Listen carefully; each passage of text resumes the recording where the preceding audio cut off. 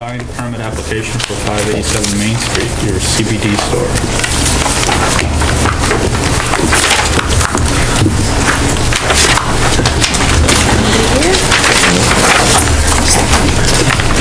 Anybody here for that? Sure. Anyone here for 587 Main Street? I guess not. I emailed Corey and he said he would be here. Should we give him a few minutes? Because we can do the endorsing of 40 Grove first. Yeah, you guys want to do that? Let's have a subdivision plan to endorse. If you want to give him a few minutes. Sure. So where's that? That's under subdivision for 40 Grove Street. Yeah, it's the 2-lot. Okay. Is there anything here other than just the plans to sign?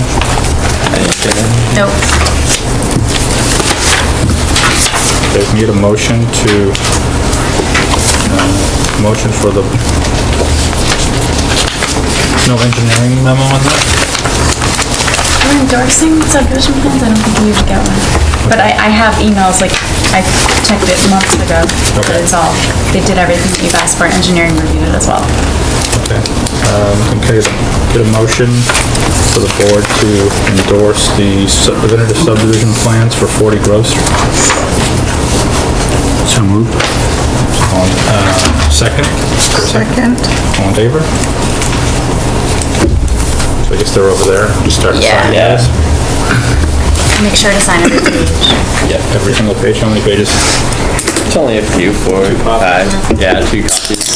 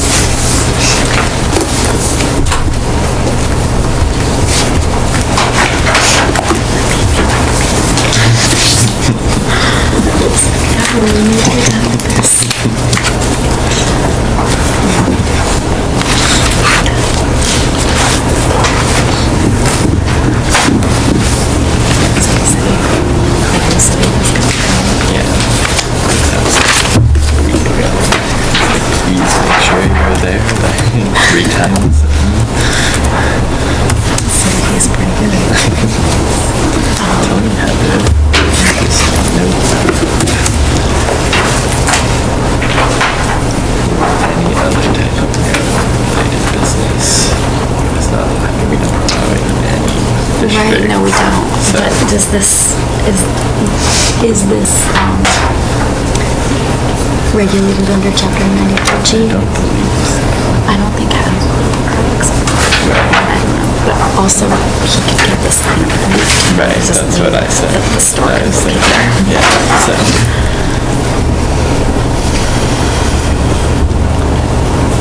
Also, I would hope business area will do I would hope so too.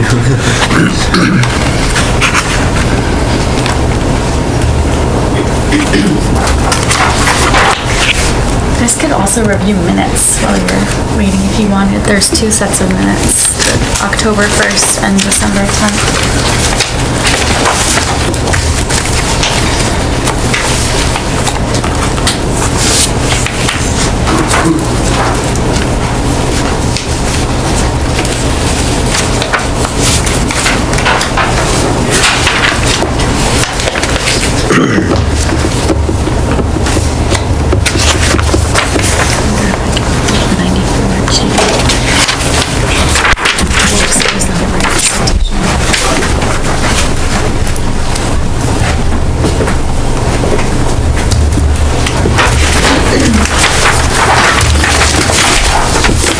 What else can we do? Minutes, if you'd like. Okay.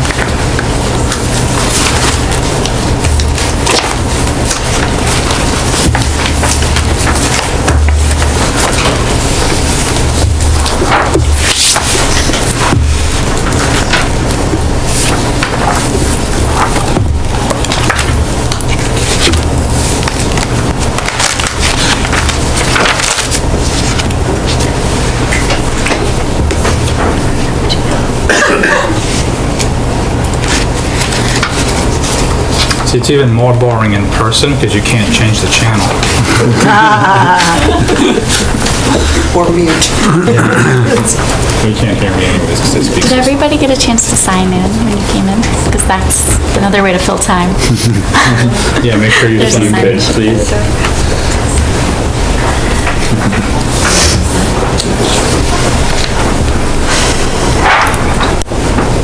How are you doing? I'm good. I'm good, sorry. Juggling a lot of I'm things. organizing this thing and it launched today at 3, so just, there's a lot of crap getting thrown towards me at the moment, so it's also not trying to working add well, to that. so. Let's see. I actually started a new job in February. We will have to chat, I'm not gonna make any changes yet, but there's a lot of travel. Okay. Good news is that I think there's a regular staff meeting on Mondays. Hopefully that means I'm typically in the office on Monday. Cool. Okay. See what we can do. It does seem like they are like not easily scheduled trips, Right. which would make things a little easier. Right. And is it still with Harvard or is it No, just- I'm actually, I'm going to the private sector. It's still higher ed. But, yeah. The office is in Wakefield. Nice. Yeah. Awesome. That is huge. Yeah, we have so much going on. It'll be nice. I mean, that's one of the major advantages. You can drop her at school. You can do quick errands and stuff like that. That's exciting.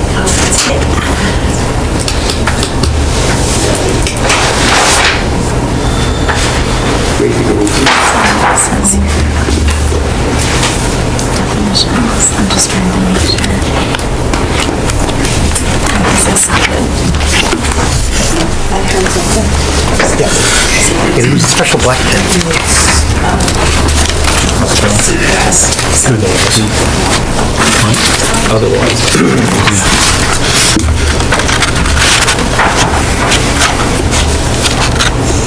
You guys get any piece of that I-90 straightening? What? The Mass Pike straightening thing over there?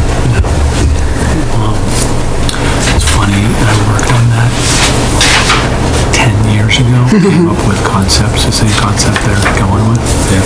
And it's just it takes 10 years to go bring the DOT around, and bring the community around, and, they've been working on it for not long.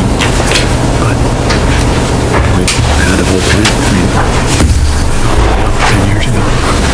Yeah, when I was with my other company, we went to a meeting to discuss parts of this project with Were you with CBT? I was with CDM. Oh, yeah. But they were something like Because 94G does include the definition, one of those definition kind of firms that's got a local presence. but it doesn't. I can't remember. But yeah, I mean, back a while back, there's a lot of different parties that own the property. Harvard being, there's a local company that has an interest in the property. Mascot. Yeah. So, Do you want to do some sort of intermodal station like right above it or something? yeah. That's what I remember. Just where the turnpike straightens, it's hard to see it now because of all like transportation stuff, but it's like, it will be the most beautiful piece of property in Boston because you get a sight line straight down the river. So with that kind of thing, it's basically waterfront, in between Harvard and BU, right on an off ramp. The green light. Yeah. CBD's Seen it everywhere, yeah. products. But like GNCs and that. Yeah, so I was just like assuming that it wasn't. Right. You don't have to have a card to buy it. No. Right. So, and you got like motion. Right. That told them that it was motion. And that's why I'm not going last. Proofreader that I So am. yeah, we can go forward with the sign. We can investigate Right. a little bit further.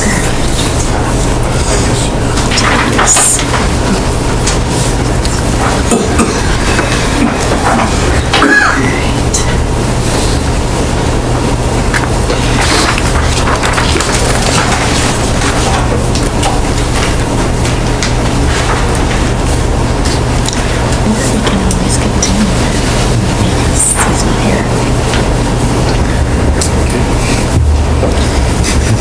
Let's see what the agenda looks like.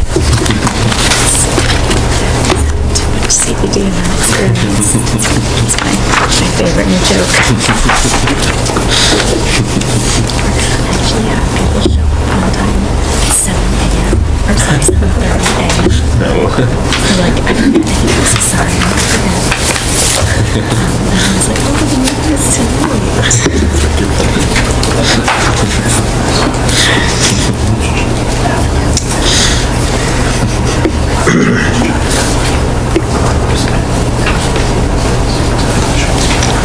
We haven't sent out the legals for this, right? We haven't yet, right? But we probably shouldn't put it before. We should add He doesn't West show up. Street to that. West Street hasn't come in yet. I left before they took any action. Yeah. So.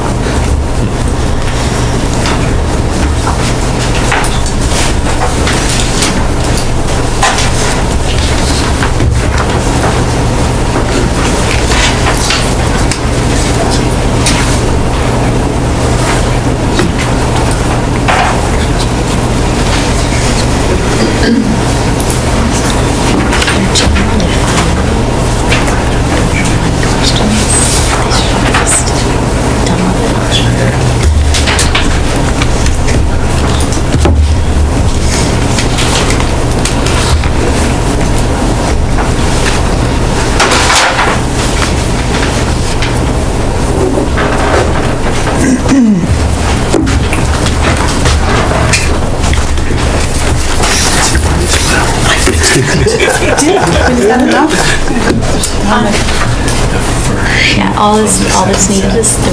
Oh, that's right. Three. John, were you the third person who signed? Yeah. Okay. So 3 is all that's needed. I mean, if you feel free to sign it if you want. Why don't you Completed go stuff. fix it? Yeah. We missed one because it's.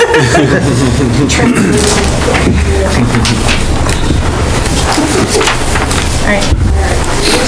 Here's one. Okay, so do we want to pass on the sign permit for now? So, did you have concerns with it, or are you generally in favor of it, or? I have a concern with it. So, because I was thinking since he's not here, we could just continue it, and then in the meantime, we can research whether this type of business would even actually be allowed in town.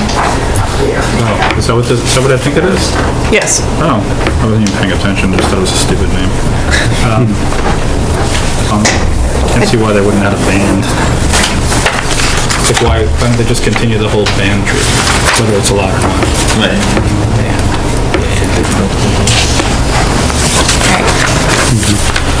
Well, I thought we voted against all of that stuff. Well, so it's a question of whether hemp is regulated under Chapter 94G of the Mass General Laws. And that I was just trying to figure out, I'm not able to determine right at this moment. Okay. But are we the ones that make those decisions? Well, no, the town already banned retail marijuana. No, So- I know, right. but if somebody else should be looking into it rather than us based Probably on my the sign. department Yeah. would be looking into that, so we can do that anytime and continue this to next time, or take it off the agenda if it's not in the last business. Okay, Right. let's do that. All right. But haven't they already moved in? Yes. Well, they're definitely in their operations. They've already moved in. Yeah, well, they've been operating for probably a month Okay. now. I hope somebody else made this determination. That's what I'm saying. How'd they get a build permit? Do you know when they got the purpose? I know they reading the replaced the stuff that comes Raspberry in? Boutique, right? Raspberry Beret left in November? Yeah. Still has a black awning with Pink, raspberry. I wasn't aware they moved the area. I think the product comes from the same plant, It does come from the same but has nothing to do with. No THC. Yeah. right. I mean, they sell it at whatever the name of the natural It's in all store sorts is of beauty also. products. Yeah. It's Big sign in there, too. coffees and, but I don't know if it technically falls under I thought the that. language was like really all-encompassing. It is very broad. The one we voted on at town meeting? Yeah. Yeah. Right. So, do you want to, Well, I don't want to vote on a sign that may not be allowed because the business shouldn't be there. But if you want to offer them design critique, they should probably add a band to the bottom of that, so that it sort of, there's some consistency up the street.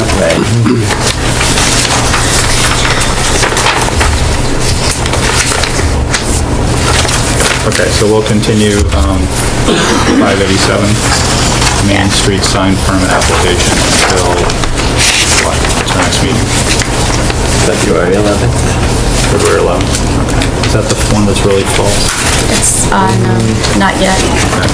All right, so move that the Cpdc continue the sign permit application for 587 Main Street to February 11th at 7:30. Second. All in favor?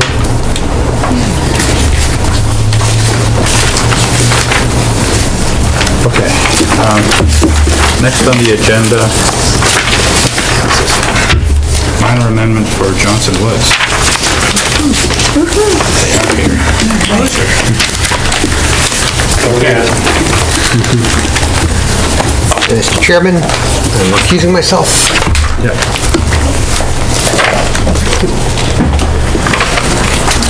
Okay, go ahead. Mr. Chairman, Ted Moore apologizes. He's on stage and not to be personally tonight. As you know, we filed a request for a minor modification to allow Building 52 to stay in its current location. One of the abutters took issue with that, and he was kind enough to allow us to continue it for a long period of time, trying to address it. I'd like to introduce a couple of things tonight, if I could, and then request the ruling of the commission. I have a letter, you may have seen this before, so I apologize if it's a repeat.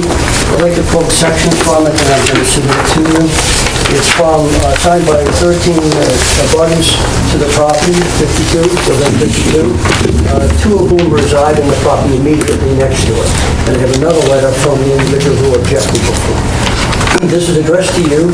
You understand the foundation has been relocated from its initial orientation to where it sits now on White Oak Lane. We're due to approve the construction of the home at its present location. Ted Moore, the developer of Johnson Woods, has often moved and adjusted buildings to conform to topography, to save trees, to make the whole development attractive. We applaud what he's done. Certainly every time a house location is adjusted, a little nearer to one of us, a little farther for another of us. This is what we expect in a 300-unit community. In case of our neighbor, we understand he's looking at the side of one of our nice townhouses that is 30 feet away from him. Most of the homes there are 15 feet apart. We understand that heavy landscaping has been offered to provide privacy, and they request that the commission approve what is being requested. I may submit that to the chair. I'd like to, I think more importantly, read a letter that I brought to the planning office this afternoon, which was all at the end of last week. This is a letter from Hanny Hanna, who is the individual who spoke before with his attorney in opposition. If I read that into the record, my name is Hanny Hanna. I live at 151 Johnson Woods Drive. I'm the immediate abutter to Building 52. I previously expressed concern with the proposed location of that building with reference to my property. My attorney and I have been working with Ed Moore these last few months to arrive at a fair resolution. I am pleased to report to the Commission that my concerns have all been addressed. Mr. Moore has agreed to do extensive plantings to screen my property, give the individual rights so that I have the protected right to use my backyard. As a consequence of our joint efforts, I express my support for the Commission allowing Building 52 to be constructed in its current location as the foundation for that building. I ask that the Cpdc allow the building to be built as requested by Mr. Moore. I thank the board for giving us the opportunity to enable us to reach a satisfactory resolution with Mr. Moore. Also with that, I submitted a letter that outlined in that letter certain details that we've agreed upon. And we certainly have no issue with the board's will to allow 52 to stay where it is, to have those be conditions imposed as part of the approval. I also included with that letter some drawings that were done by a landscape architect showing the nature of the screening involved, both the species involved, the size of planting, and the projected size at maturity. I've also indicated that we'd do some slight regrading in the backyard of Mr. Hannon's property and extend a fence to give him more privacy on both sides. That is what satisfied him, and we hope it will be satisfactory to this commission. That is the only matter which we requested the board to act on, and if you have any questions, we'd be more than happy to answer them.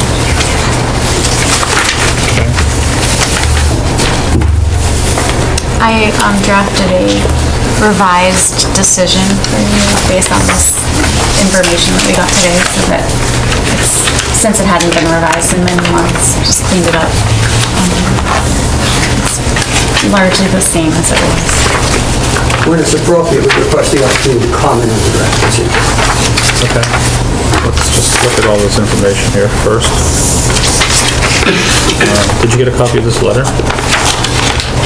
No. Not the first one. It doesn't look familiar to me. But It's not dated.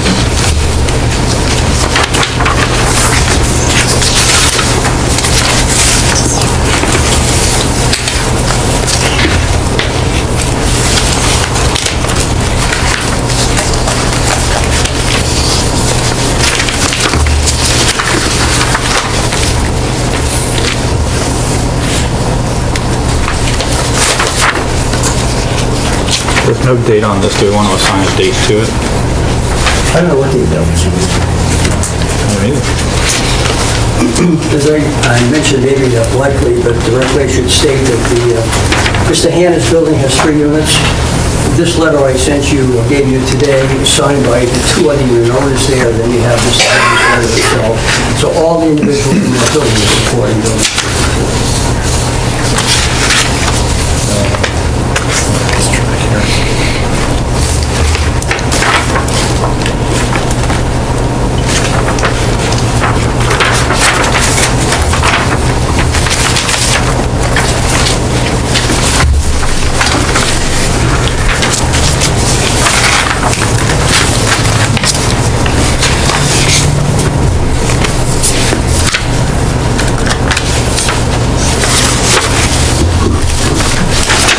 See if you have any questions on the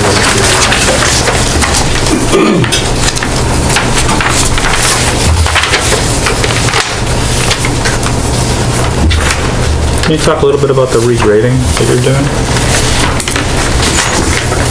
Is that shown It's anywhere? just basically in the patio area in the rear of his unit to make sure that we're not going to create an issue between the 2 structures because we're a little bit closer than it was originally anticipated. But it's within probably 6 to 12 inches maximum.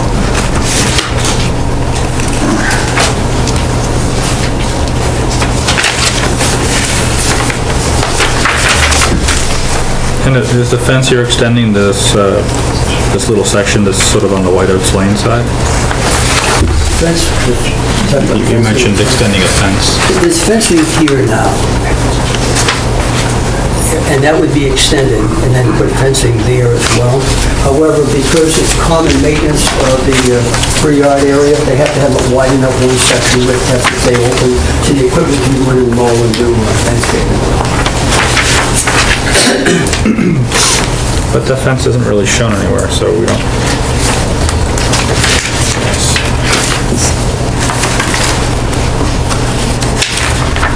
On the plot plan. Is that what those three? Is that what that is? I mean, I see one, I don't see the other. I think, what's this, what's the dark line represent? The dark solid line. Okay, so the one there's, No, yeah, there's That's the this. is that the Is that a patio? patio? That is the back, yes, that's the All back. right. So these two are really right. so this is a patio here. Oh, so the line represents a view from his patio? Exactly.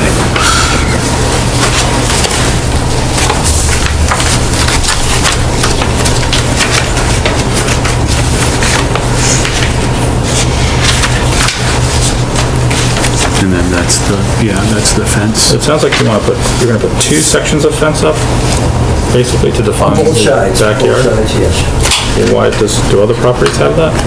Okay. Do any of the other properties have that? Some do, yes. Yeah.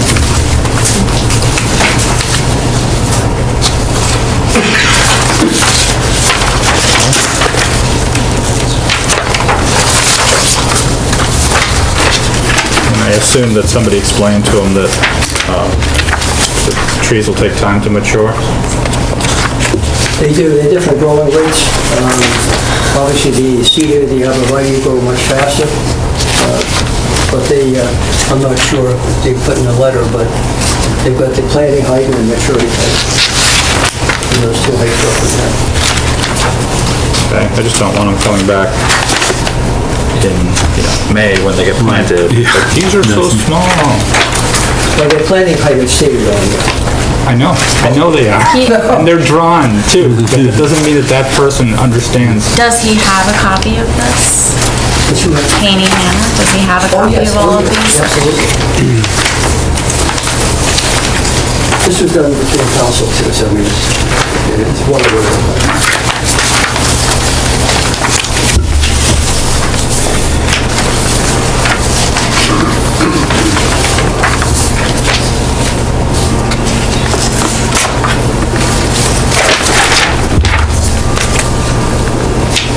This is letter.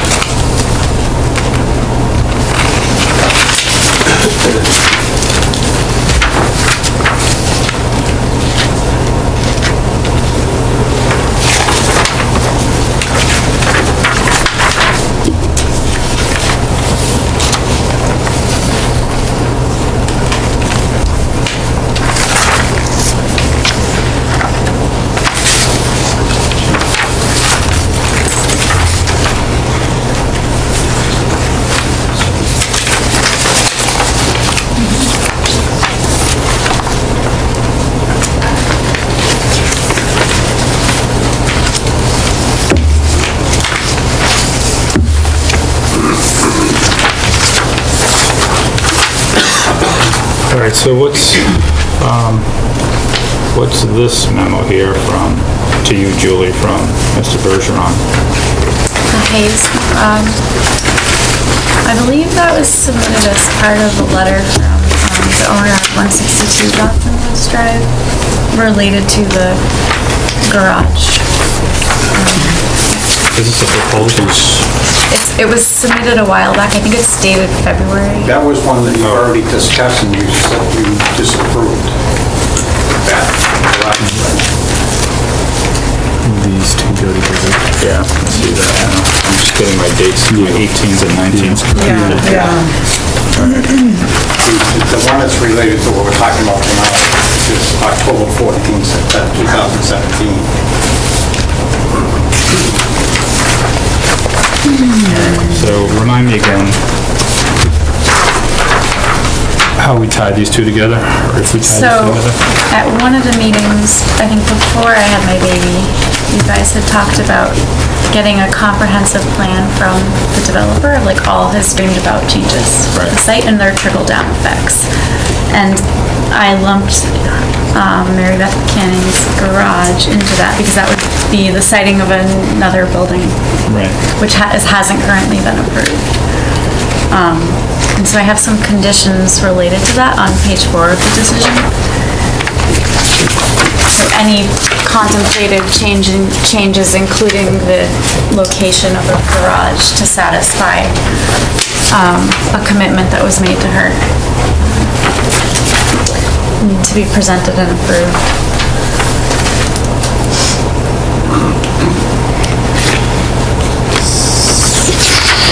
So what is 6-8 White Oaks Lane? What building number is that? That's 52. That's building 52. So, No, it's hard to keep track of. can we? Did I not put that? Where is that? Because I thought in most instances I put the numbers. White Oak Lane. That's the building. This building's over here. All right. Okay, all right. So in every instance,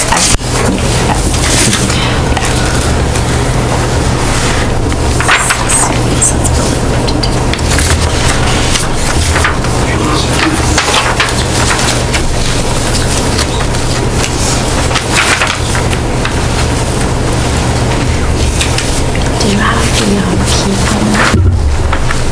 Or one of the plans that shows 50, 51? So I guess I'm assuming that you're here to object to any mention of that building in this. So we don't have a comprehensive plan of all your proposed buildings. It's a private matter, this is ongoing.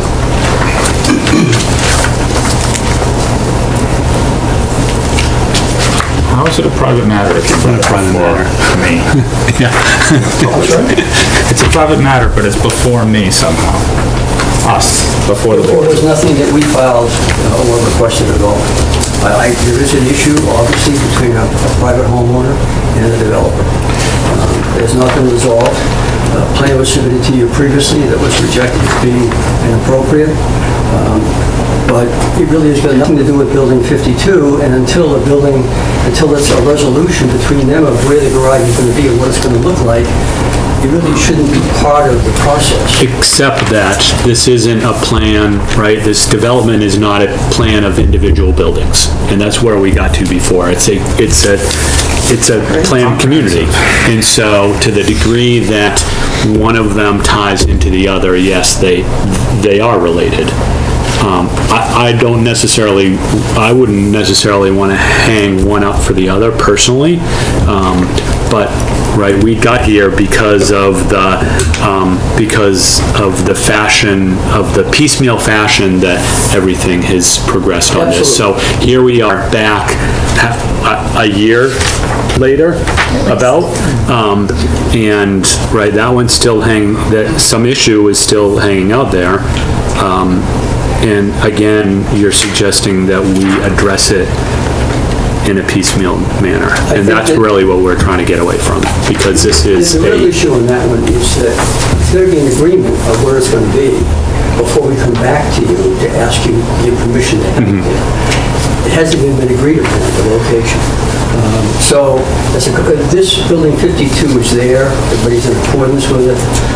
It seems to me that trying to latch one onto the other is inappropriate under the current circumstances.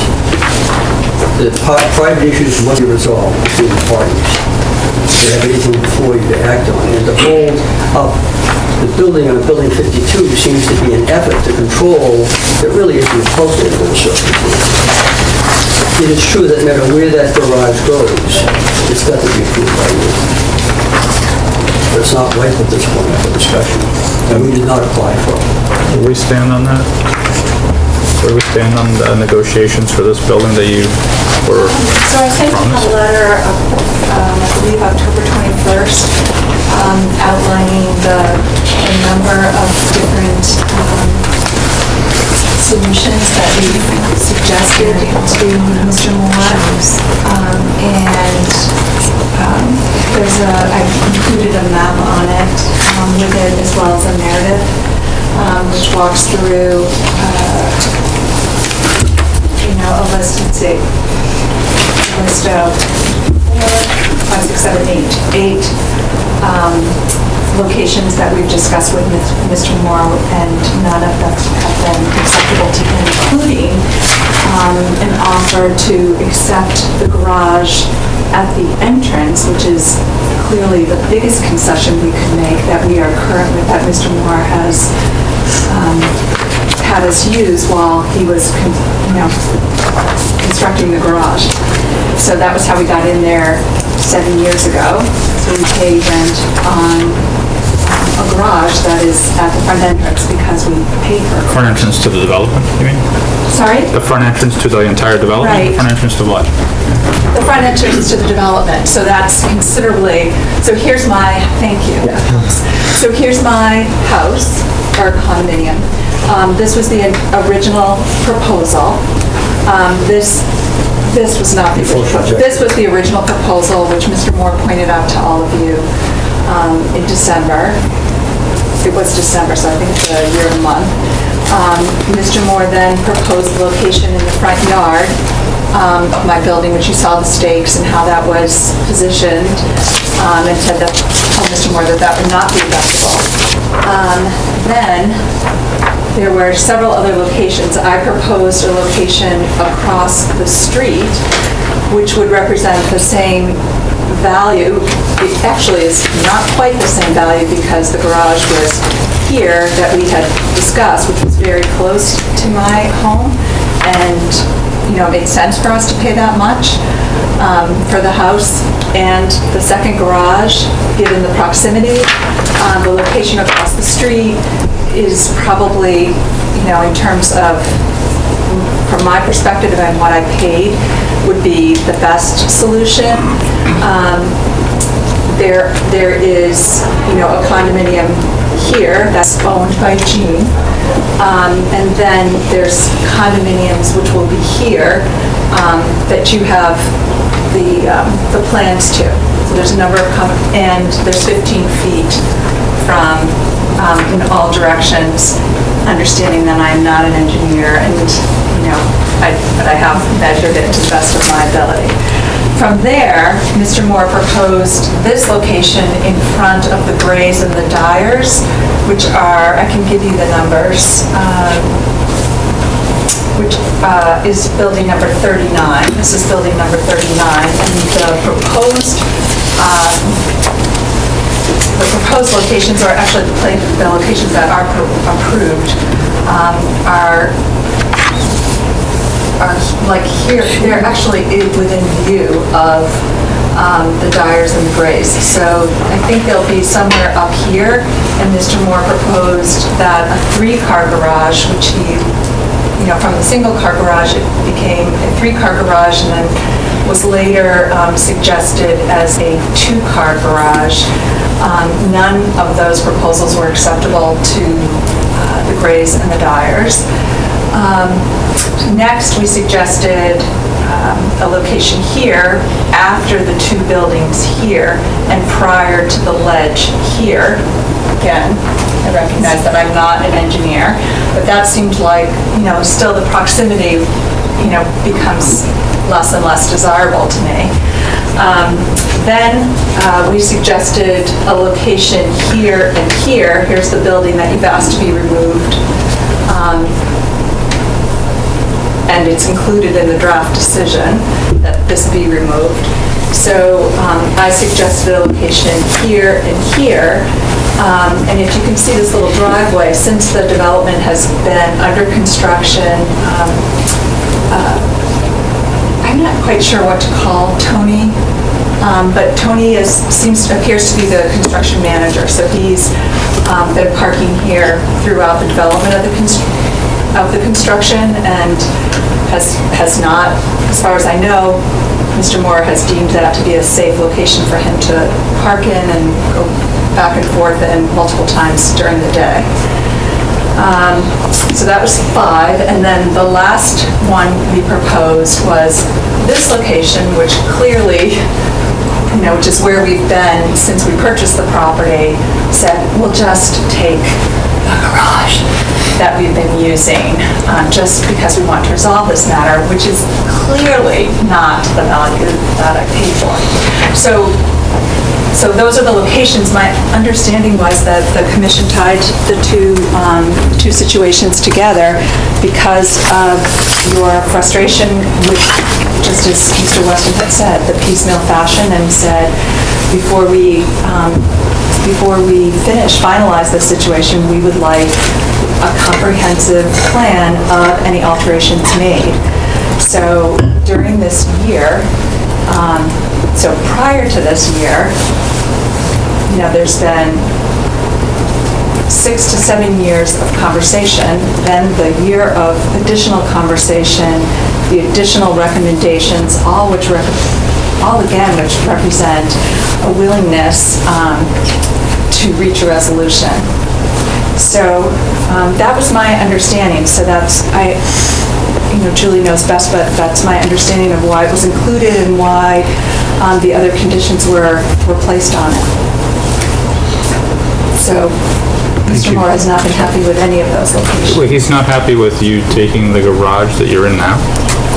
He was not happy. He said absolutely not, that was not an option. He's obviously just rejecting every offer. So you heard there's been different locations just about both sides. No, I only heard her location. Pardon? I've only heard, he mentioned a couple of locations there.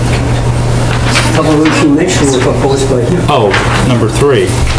Number 3? Yeah, number 3. Was Mr. Moore's, but that's opposed by the abutters. And I wrote a letter to Mr. Moore accepting the location. I wrote a letter to Mr. Moore accepting the location, saying that we would accept this location. However, we knew of 2 strong objections to the 3-car garage and to the 2-car proposal. All I was ever interested in was a single-car garage that is outlined in my purchase and sale.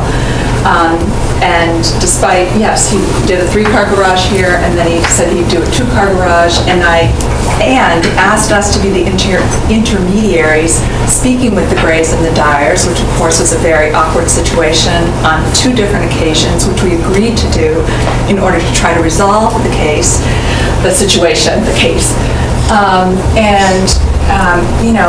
Moores and the Dyers were none too happy, which we conveyed back to Mr. Moore through Larry Healy, the head of the grounds committee for Johnson Woods.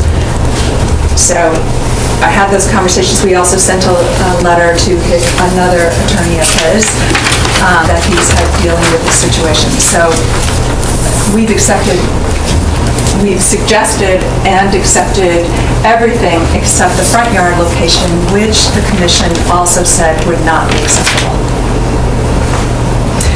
And I do have drawings of, I know that you've discussed the fact that the location is not acceptable, but I do have drawings which I absolutely accepted of a garage, of a single-car garage, which we discussed. So I had no objections to that whatsoever. This is relevant, Mr. Latham, insofar as if we agree that it could go in any of several locations, we would know what the plan was for the building. They've got to agree on what location they're going to put it on. Right, but apparently Mr. Moore is just playing the it's not going anywhere game. And it's got to be resolved, but I think it's related to building 52, and they have private rights. So I like the amendment the way it's written with, it's not directly tied to 52. I mean, we can resolve the issues on 52, but it is related to an amendment to the PUD. And so the way that it's written is that prior to the issuance of a building permit, you need to take care of these other issues that deal with this whole development area, planned unit development area.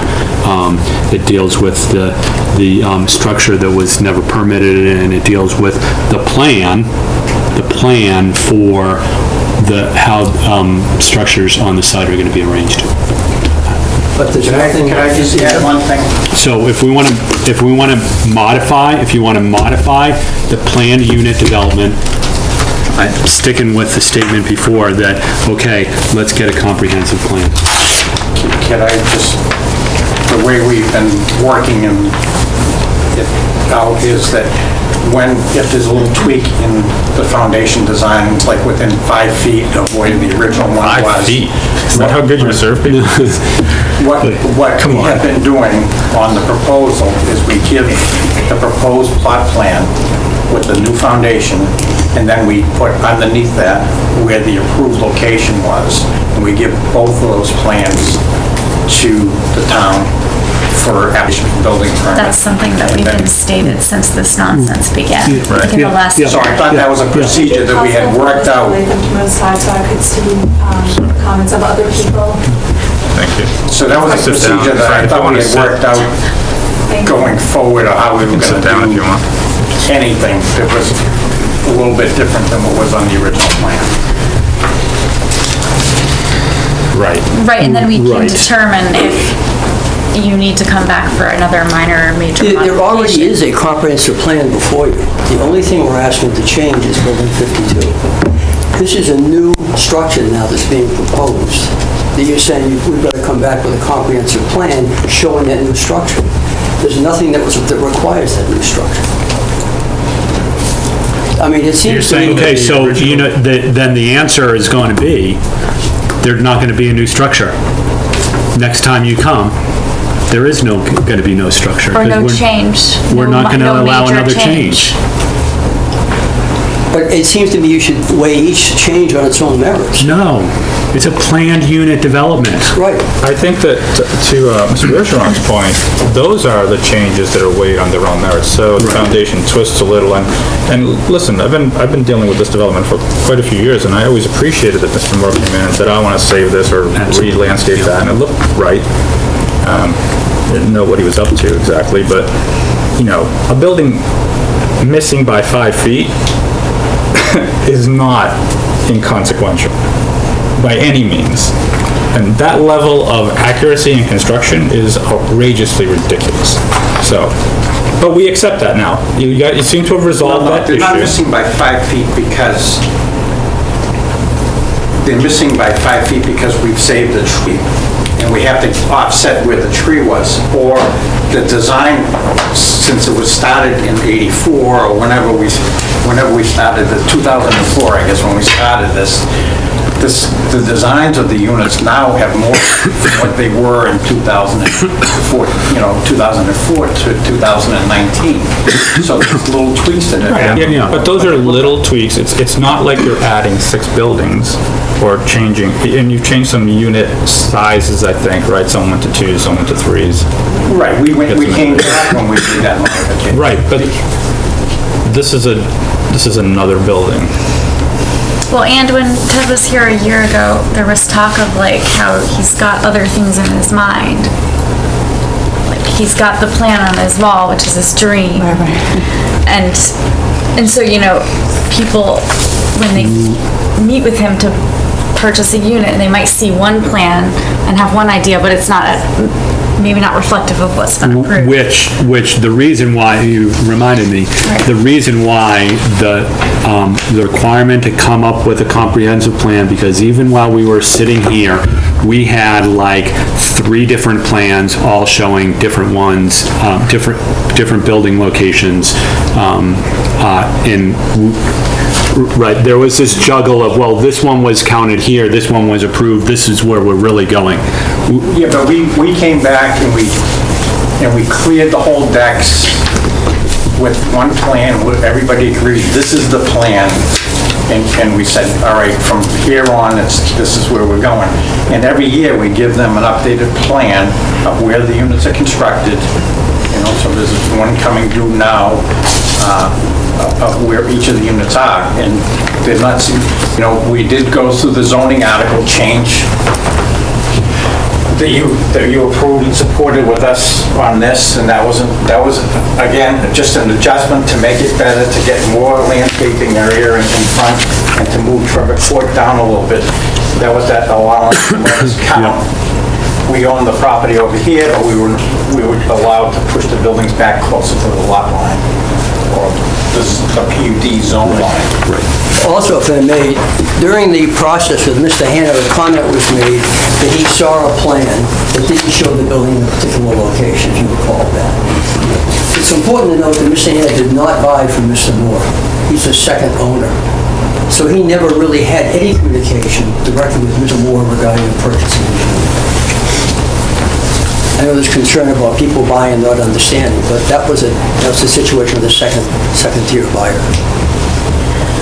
So our request is that you please not hold 52 hostage to allow this to proceed. If I can answer one question that we've not addressed. The building that was there before and that Julie has addressed in paragraph other conditions C, 1C, a strategy for removal of accessory structure near courtyard place. That was an original building that was built by the Johnsons as part of their farm property. Right now, it's interior storage for construction materials rather than having outside, subject to elements or subject to theft or whatever it may be that it's more certainly in the building. That building will be removed, and that's at least the explanation for it. Right, I think we all understand that, but what's asked is when, how, it's been there now for, you tell me, 15 years since people have been living on the site. When is Building 5 planned? Right? Yeah, we just completed this Building 4 this year, and Building 5. These two are the next two to be constructed. They've been staked out. We've got building permits for these two, and then... Check the stakes? Pardon? Did you check the stakes? Check the stakes. Yeah. Yep. Been approved. Good. You missed the last one by 5 feet. We're not... No. It's hyperbole, but you misplaced the other foundation, so I have the right to joke about it if I want to now. You missed it by a lot. It's not like a foot. Anyways, yes, in the back. That just brings up a question. I don't know if it's appropriate for me to ask. I'm sorry, what's your name? I'm Ann Gray, and I live at 28 Johnson Woods Drive. The buildings that they're going to start building are right next to our house, and they were moved closer. I was just wondering, has any water mitigation plans been looked at? Because it's uphill from our house. They changed the orientation where it's now moved closer, and I'm concerned that water is going to go smack down into our house from that hill. I would and I imagine just don't know who's responsible. There was a complete regrade plan. Submitted to engineering? Yes, engineering would have seen those plans, I think. Okay, because I went down there and they hadn't seen them. So, anyway. We've got a building permit with everything that we've submitted. It's just a concern. Okay, I don't want to just get off track, but I don't know, just ask engineering to look at, make sure the grading's right. So which one was your unit? Johnson Woods Drive. We're also the property that has a problem with the potential garage. Yes, right in our house. So we have a house here and a garage here out from the front of our house. So I believe I actually saw the foundation plan for those units right next to yours, and I think it's actually slightly further away. Okay, because I have a thing I got from Mr. Moore that shows it's closer. Okay. So maybe I'll come talk to you. Yeah, sounds like a plan. He haunted these two. I mean, we know those houses are being built there. I just want to make sure somebody has taken into account that it's uphill and water is going to run right smack dab into our house. Water's been an issue. Can I make a comment? My name is Jim Davidson. I live in White Oaks. So I'm right next to the two properties that I'm talking about. And we've been there since May, so I've had to look at this hole in the ground since May. I didn't buy the property to look at a hole in the ground. I bought the property to be part of the community, and the longer this goes on, there's got to be some resolution to it. I don't know how we could hold it hostage. for its other, things. There should be, in my opinion, there should be a standalone. I have to look at it every single day, and I don't think I should have to look at it, for a longer period of time. If the other party agrees that the landscaping would take care of the situation, I think it should move forward. And that's not only Davidson in the same location, but it's also affecting the ability for that middle section for our landscaping to be completed because it's a construction zone. So we're held hostage as a homeowner until this gets resolved as well for our area to be completed. Okay. Aren't you looking out at that barn? No, We're right next. It's right there over here. Okay. I'm over on White Oak, so we're right next door. We're fairly, that's 51. 51. So we're building 51. 51. Right there. And what was your name again? Sorry. Jim Davidson and Holly. So again, our landscaping can't be complete, and we have dirt and dust, and the wind blows. First world problem. So, if the garage applicant were to prepare a letter like this with 11 signatures on it, Mr. Moore would approve the location that's asked for? In actuality, Mr. Chairman, if in fact Mr. Hanna hadn't objected, if you ask yourself the question, I bet you would have approved this. It was Mr. Hanna had objected, rightfully so, and we understood the circumstances weren't the best under which the Building 52 came before you. You could see that point. But we're not trying to get a vote by plurality. We're trying to show you the way the neighbors feel. You just heard a comment from a butter who's impacted by it not being completed. So it seems to me if for the people who are affected by Building 52, allowing it to be completed is the best thing to have happened. Clearly, an issue with the garage is going to be resolved privately. None of the plans you approve show any garage from the very beginning. This is an add-on, and that should be handled by resolution, I think, between the parties first, and then coming back before you. I do agree with that. I mean, we don't have a plan submitted. We've never had a plan. I mean, we had the markup, the architectural detail, but we really never had a plan, asking for that garage or a change that garage, or showing that location. So there really isn't something that we should be hanging anything else up on. Although,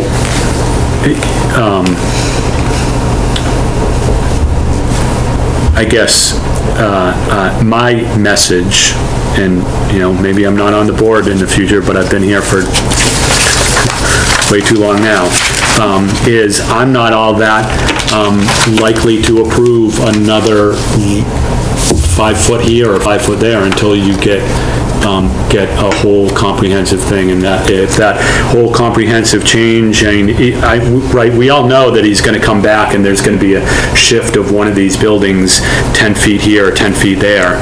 Like, we're done with that. Like, whole thing, right? I agree. I mean, it shouldn't be this one building, this foundation. I don't even know why it's taken a year and a half? 18 months, yeah. Yeah, that's insane for it to take that long to resolve. It shouldn't.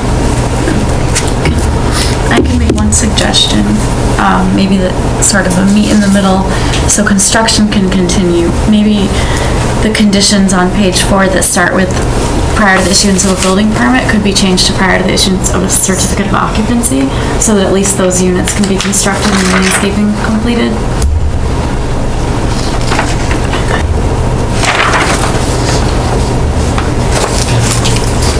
That's a good suggestion. I agree.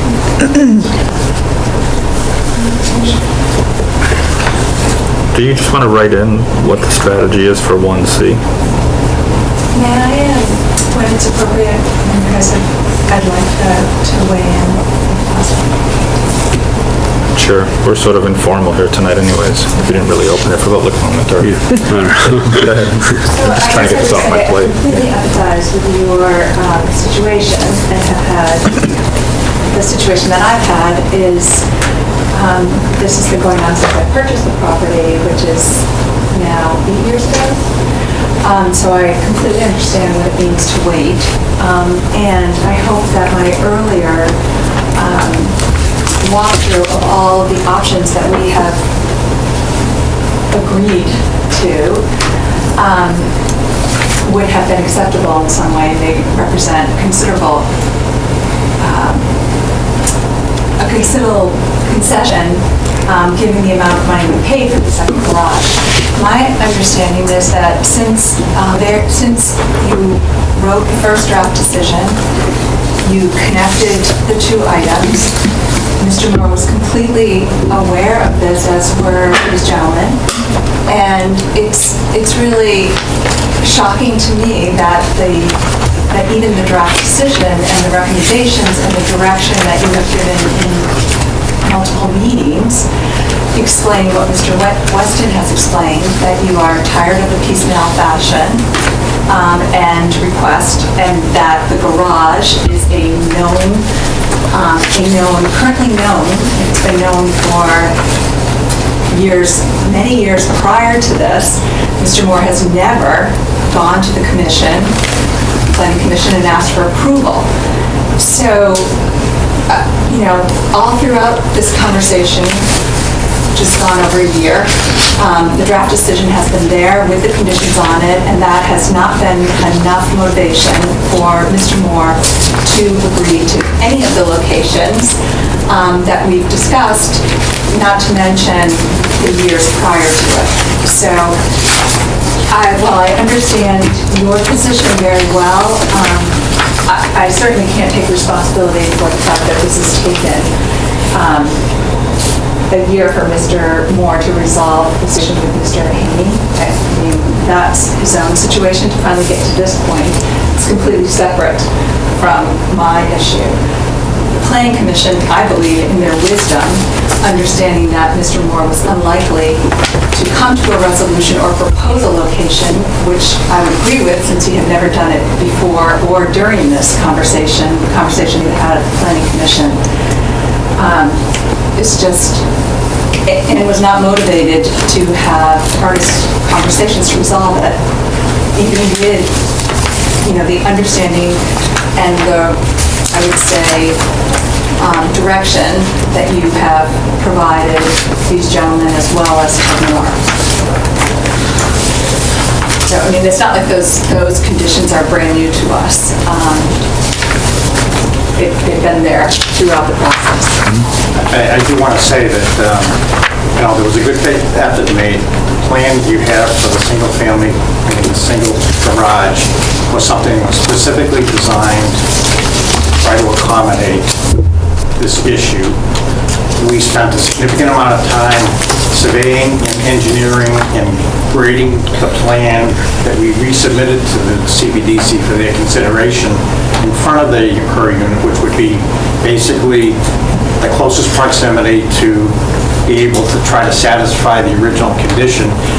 Where the original one was laid out physically didn't work, and when you actually have to put it in and make it work, that was what we had come up with to engineer that without, and if you remember correctly, from the rear of that unit, there's a significant slope down to where units That's understood, but you're kidding me if you're telling me that somebody who pays this much for a unit would want that garage placed like that. Any of the other units. Nobody has a freestanding garage adjacent to their buildings. No, I understand. This is a unique condition. Yeah.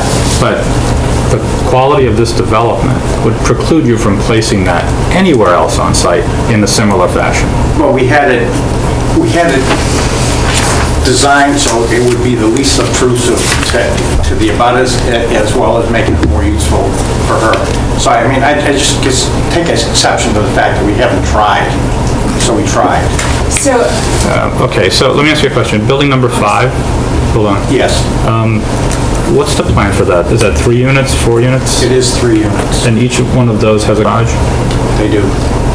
So a single garage? Is that is that what happens? Single wide? End up with a wider garage. I don't know what the physical makeup of the original So just wondering if there's a plan for remote garages for that building as well? Additional garages? No? Unless Ted makes agreements with potential buyers for buildings that haven't been I approved. think we could also review where the stakes were, which made it, I think, very clear that that location would be incredibly, I mean, it blocked my entire front window. It is directly on my front walk. It's practically on my front walk as I walk into the building.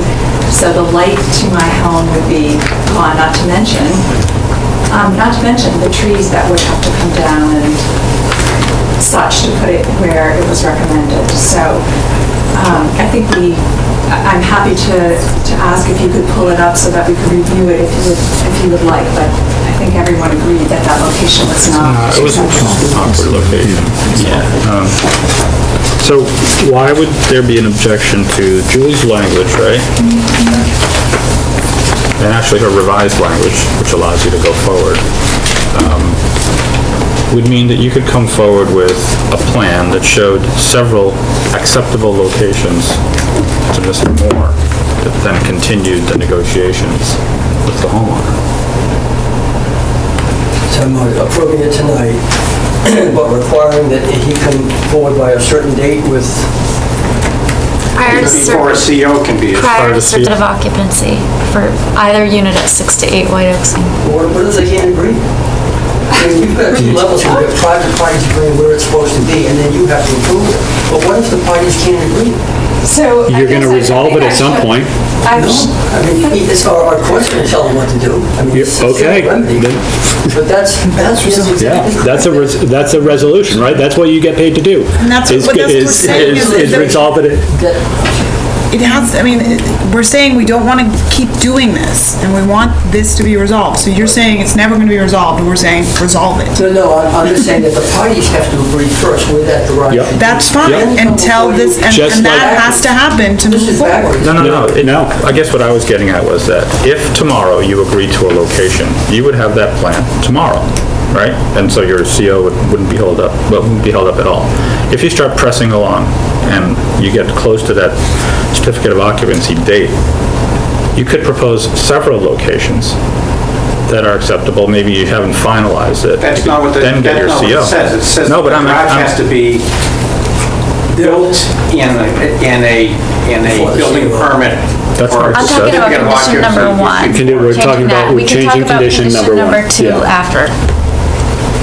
In my experience, and I would, in terms of reading, the amount of time that it's taken to resolve the matter with Mr. Haney, the fact that there was absolutely no motion for the 7 years prior to coming in front of the commission, I think Mr. Moore has proven an ability to continue using continuances ad nauseum, and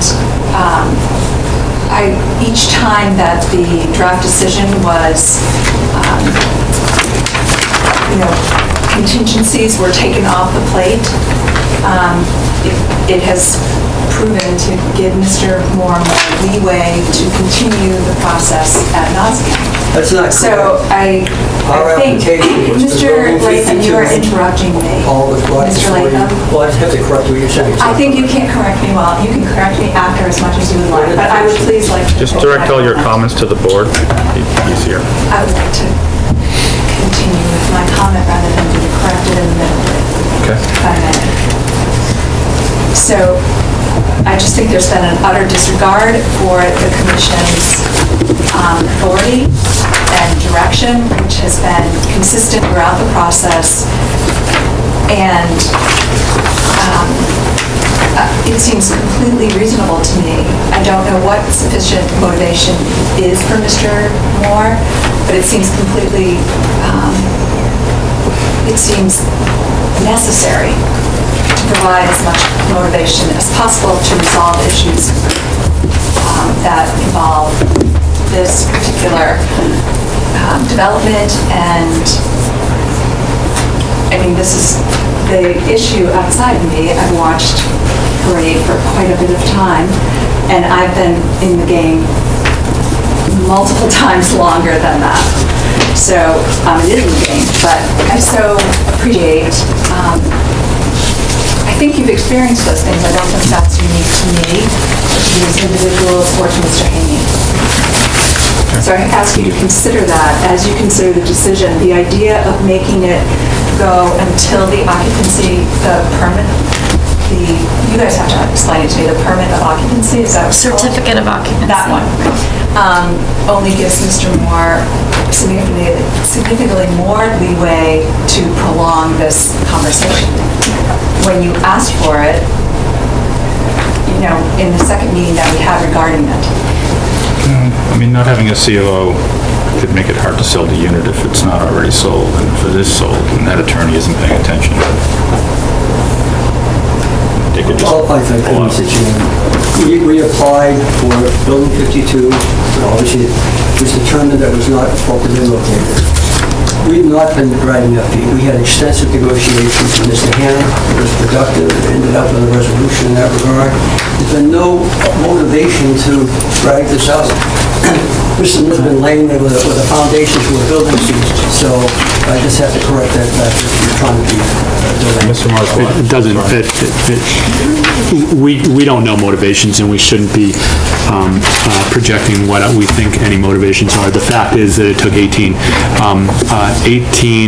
months to come to resolution to put a couple of shrubs in the ground. I mean, and extend a fence. I mean, really, that's what happened, 18 months, so. we also don't know if there was some other negotiation. Yeah, we don't. But, so that's what we know. Those are the facts that we know. We don't know motivations at all. But I think that's,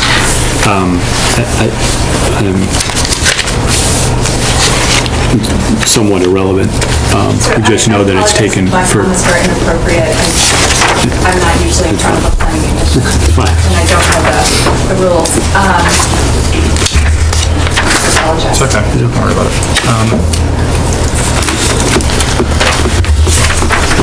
Julie, you've got some other highlighted language in here Yeah, for these. so I have another condition that's like,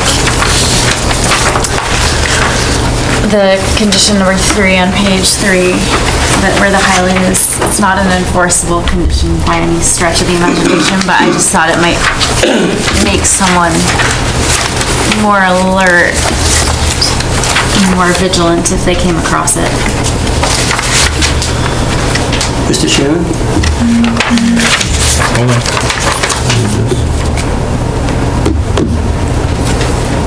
Okay. That certainly makes sense. The resale, though, we can't control what people do between themselves and a sale and a purchase. It certainly is to a sale of a new unit, requiring that the updated current site plan be provided is logical and is not objected to.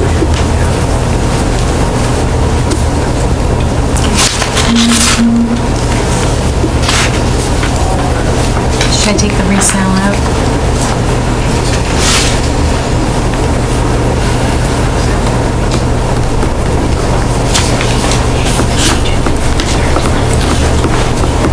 Yeah, I guess your goal here is that nobody's surprised by something, either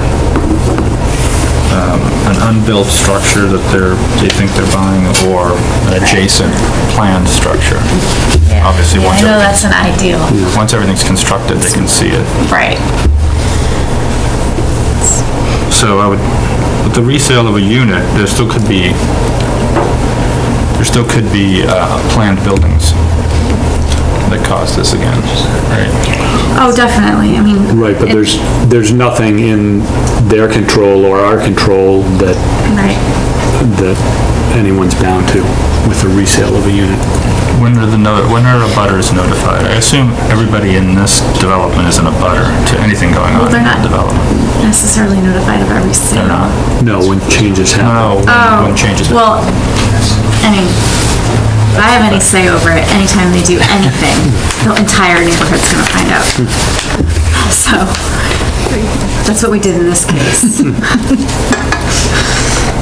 But that comes back to us, right? So then we have to be aware of it. We're the ones who issue the notices. They don't do it. What do you mean? Well, I'm just trying to think of all the possible scenarios, but somebody buys an existing unit, a resale, right? And there's a proposed building across the street that no one can see yet because it's just grass. How are they made aware of that before they purchase their building? If you take away the word resale. They might not be. I mean, and I don't think we can necessarily account for that. That's a buyer beware kind of situation anyway. I agree. You really don't have I mean, they know they're control. moving into a larger development. They're not buying a lot, they're buying a unit. Yeah, but they're buying a building in a development that's in construction, and yet people who are buying buildings in that area are still complaining about construction activities. Right, exactly. But the one that come up in front of us are usually those which are changes to what the plan is, which is what we added. But they don't get notified by that unless we do it. Right. Unless they see a Once structure we go become up 10 aware of feet it, further to the road. and we decide it's worthy of a conversation with the commission, then we notify everyone who lives at Johnson Woods.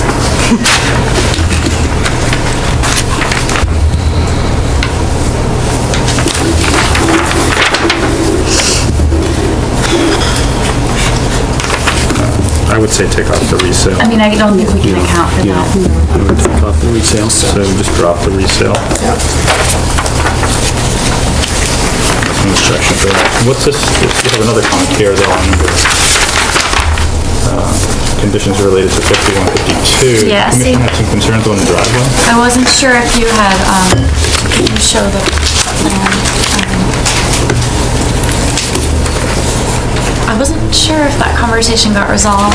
We had changed the circular driveway to like a pulling driveway with a turn off, and we had a conversation about it many, many months ago. Yeah, I don't remember any of it right now. Yeah, it still doesn't work very well, And but so I just didn't want to assume that was a done. Is that driveway serving 2 units? Yeah. yeah, the driveway isn't gonna work, but it's not gonna work very well.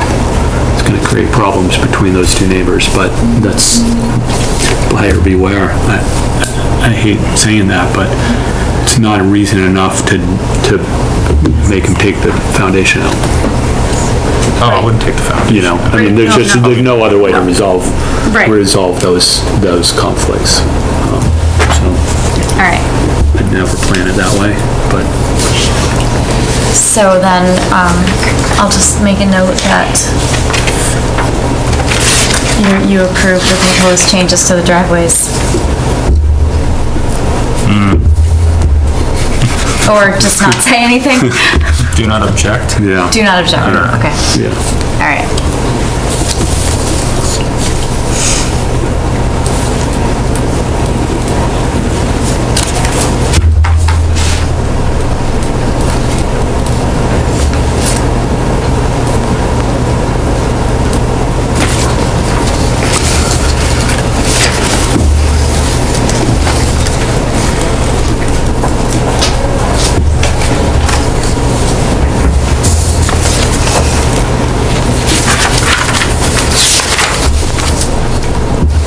All right, let's get to this final condition here. Yeah.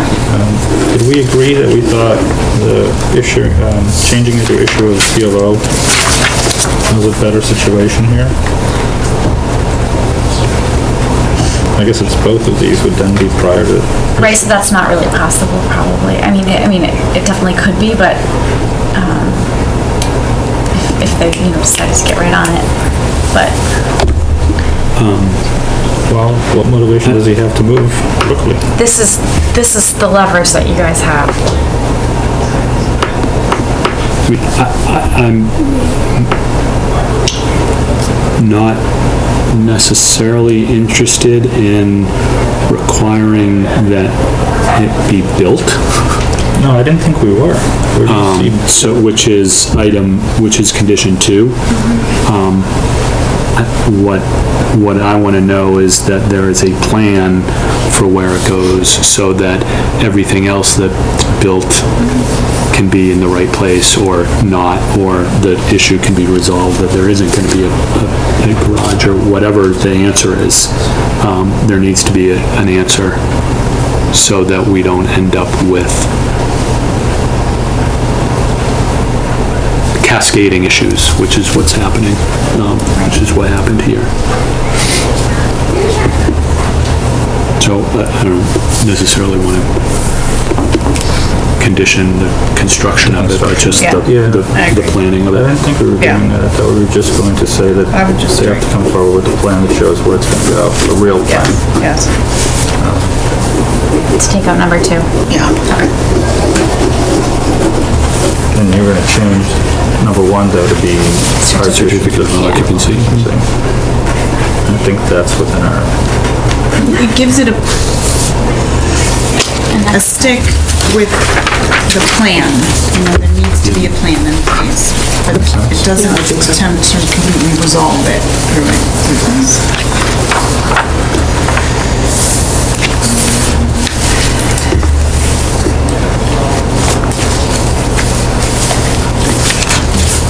And if he wants to put forward a plan saying there's no garage, then can do that, and you guys can fight it out from there too. Just explain it to me, to make sure I understand what you're saying. I'm not trying to...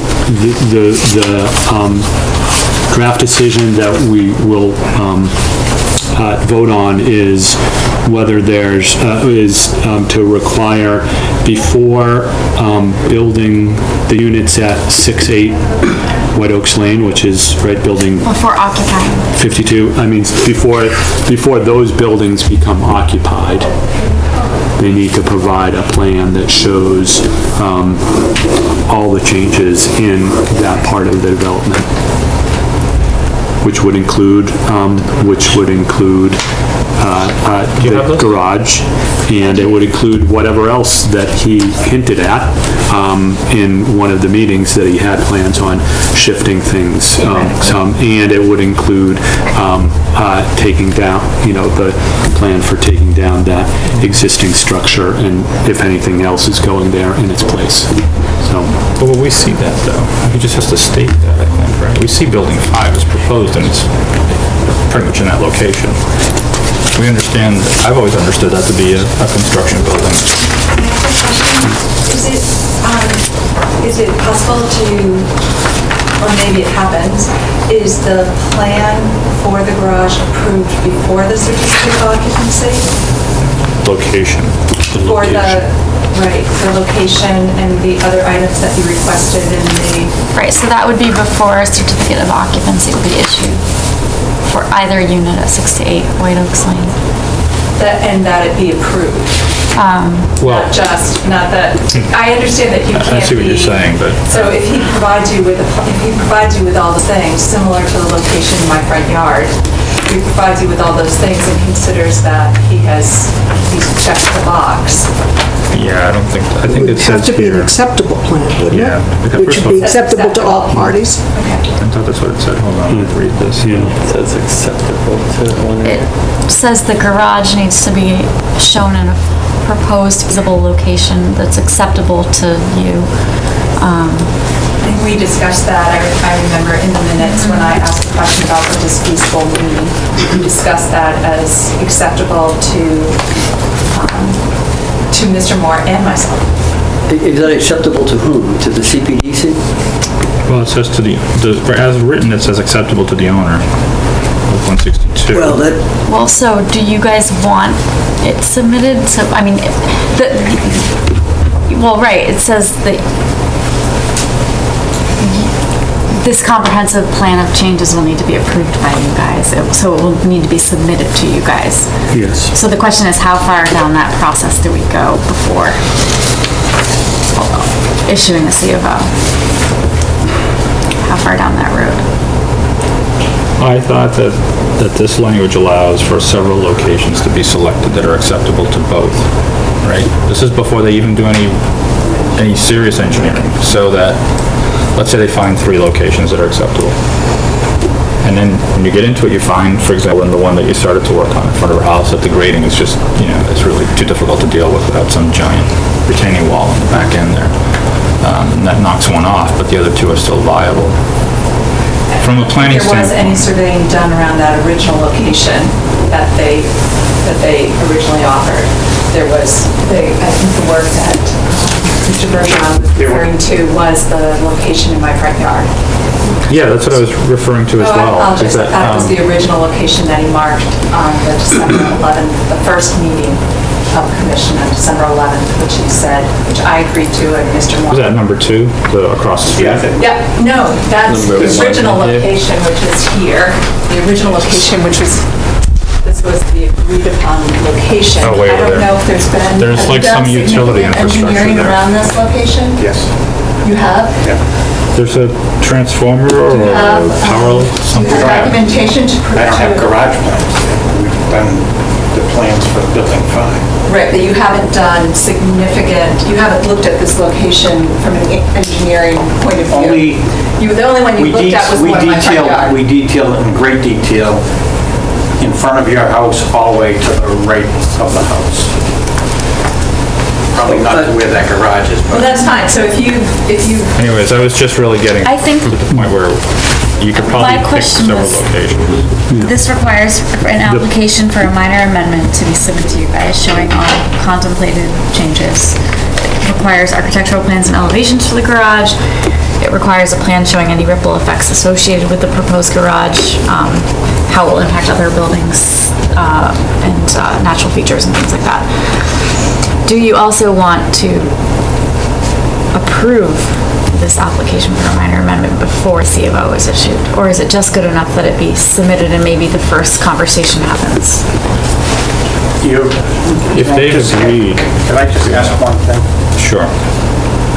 When we do all of these, they may be, Ted and her, she may end up with something that's, I'm sorry, may end up with accepting a location, and then we come to the Cpdc, and the unit owner that's adjacent to that says, but I don't want that next to me. That's exactly the point. Starting it all over again. That, you know what? That is exactly the point. That is the point. May I point out that We do a minor modification, and we notify everybody in the development again, and have a hearing, and then it just ends up not being resolved. So, I mean, it puts... It's not being resolved because Mr. Moore doesn't want it to be resolved. I understand, but you can understand... Because if he was motivated to do it, and we tried to find some leverage on that, we're also trying to be reasonable to Mr. Moore by trying to find a way to approve that foundation that you misplaced. That took you 18 months to plant some trees. That's your resolution, by the way. You lawyers are making a killing on this. 18 months to plant some trees. You could have done that on day 1. Day 1, you could have said, we'll plant 50 trees right here, and we would have been done with them. But you didn't want to. Approve all the Okay? So you wasted my time, you wasted the board's time, and now we're going to waste some of your time. Yeah. So this is a reasonable way to plan for some buildings here now. You're going to have to put literally some stakes in the ground. You're going to have to figure out where this is going to go with some intent, not just, oh, maybe here, maybe there. Have a meeting, figure out where it can go, meet with the neighbors if you have to. I mean, you have to resolve this and get this off of my table. So can you explain how that condition is to be worded, how it's going to work? I think the issue of what stage does it have to be at to get a C of O is really what I'm curious about. Okay. Well, so this is what I foresee happening. They submit the application. For the minor mod. You maybe just have a meeting or so, and then if it doesn't say submitted and approved, then technically they submitted it, so they've met the condition, and then they just continue that hearing forever and ever and ever and ever. That's what your concern is. Right, that's my concern. So, maybe you need to approve. So, if that's open, if that's open, then nothing else can come before it. No other buildings. That's not true. This doesn't say that. I'm saying to say that. Okay. We're going to start taking these things in order. Okay. If they open that meeting, And we need to resolve that. Before any other construction, Sure. so that they don't just open it and continue. Right, because he's obviously not willing to pay all kinds of engineering and attorney fees. This is as you know, this is a large project that's gone through many different iterations. I realize it takes a lot of your time, but that's the way these go. The PUDs are amended periodically, especially when someone cares about the end product, what it looks like, saving trees and so forth. I'm hearing a process where one situation on a garage that is a personal private dispute between parties can stop this entire project.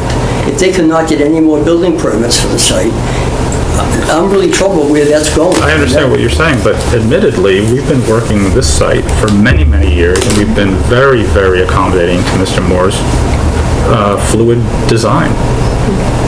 For the better of the development, I think, for the most part anyways. But we've always been accommodating to all of his changes. So don't say that we stopped it on day one. We're stopping it on day 7 years later, or whatever it is. Or more. But I'm hearing where something... But it's not even stopping it, because, no, because all we're saying is resolve the thing, have a conversation, figure out, it's a garage. My gosh, it's the tiniest building. It will be the smallest building on this entire site, and you're telling me that the whole thing is going to stop because, what's it, a 20 by 24 foot building, you can't figure out where to put it? If this garage stops the rest of the development, it should be stopped. Come on. You're giving one individual the control. No, we aren't giving, Mr. Moore's in control. Well, he is absolutely in control. Yeah, I hear there are going to be two parties have to agree for the garage, for this to move forward, but to occupy this property, to occupy the new building 52. And then maybe to do anything further building beyond that, I think I heard. They also have to... Wait, two parties have to agree? You got 11 parties to agree to the change in 52. Right. So you can't get two parties to agree on the one garage? They haven't been able to, and they've been talking. Well, there's been no motivation. I'm very flexible. She's even willing to take the space that she's parking in now. The garage is already built. Yeah, that's a little odd to me that you didn't accept that one off. I guess I'm troubled by it becoming a public event when it's a private contract. It's got to be resolved between the parties. It doesn't need to be a public event. You can come, I'd prefer it. If you come and say, this is what we worked out, here's where it's going to be, it's not a public event. This is the new plan. Right, just like you did with Mr. Hanning, right? We're going to plant some trees. He agreed, he signed off, no public event. He's not here, done. That's the way I want it. We don't want to spend, I don't even know how many hours we've spent on this, right?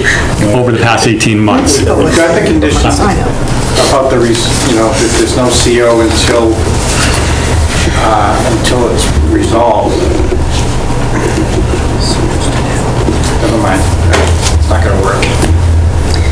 You could have 3 plans that look like the sketches that you submitted for the other garage that are proposed locations that, I don't know, maybe you have to negotiate with a neighbor, or there's some other issue that isn't quite fully resolved, but the locations are acceptable. The locations that I proposed, the only location that has a neighbor is Mrs. Latham, number 2. All of the others do not currently have neighbors. We specifically look for, there are buildings around them, but they are not buildings that are occupied.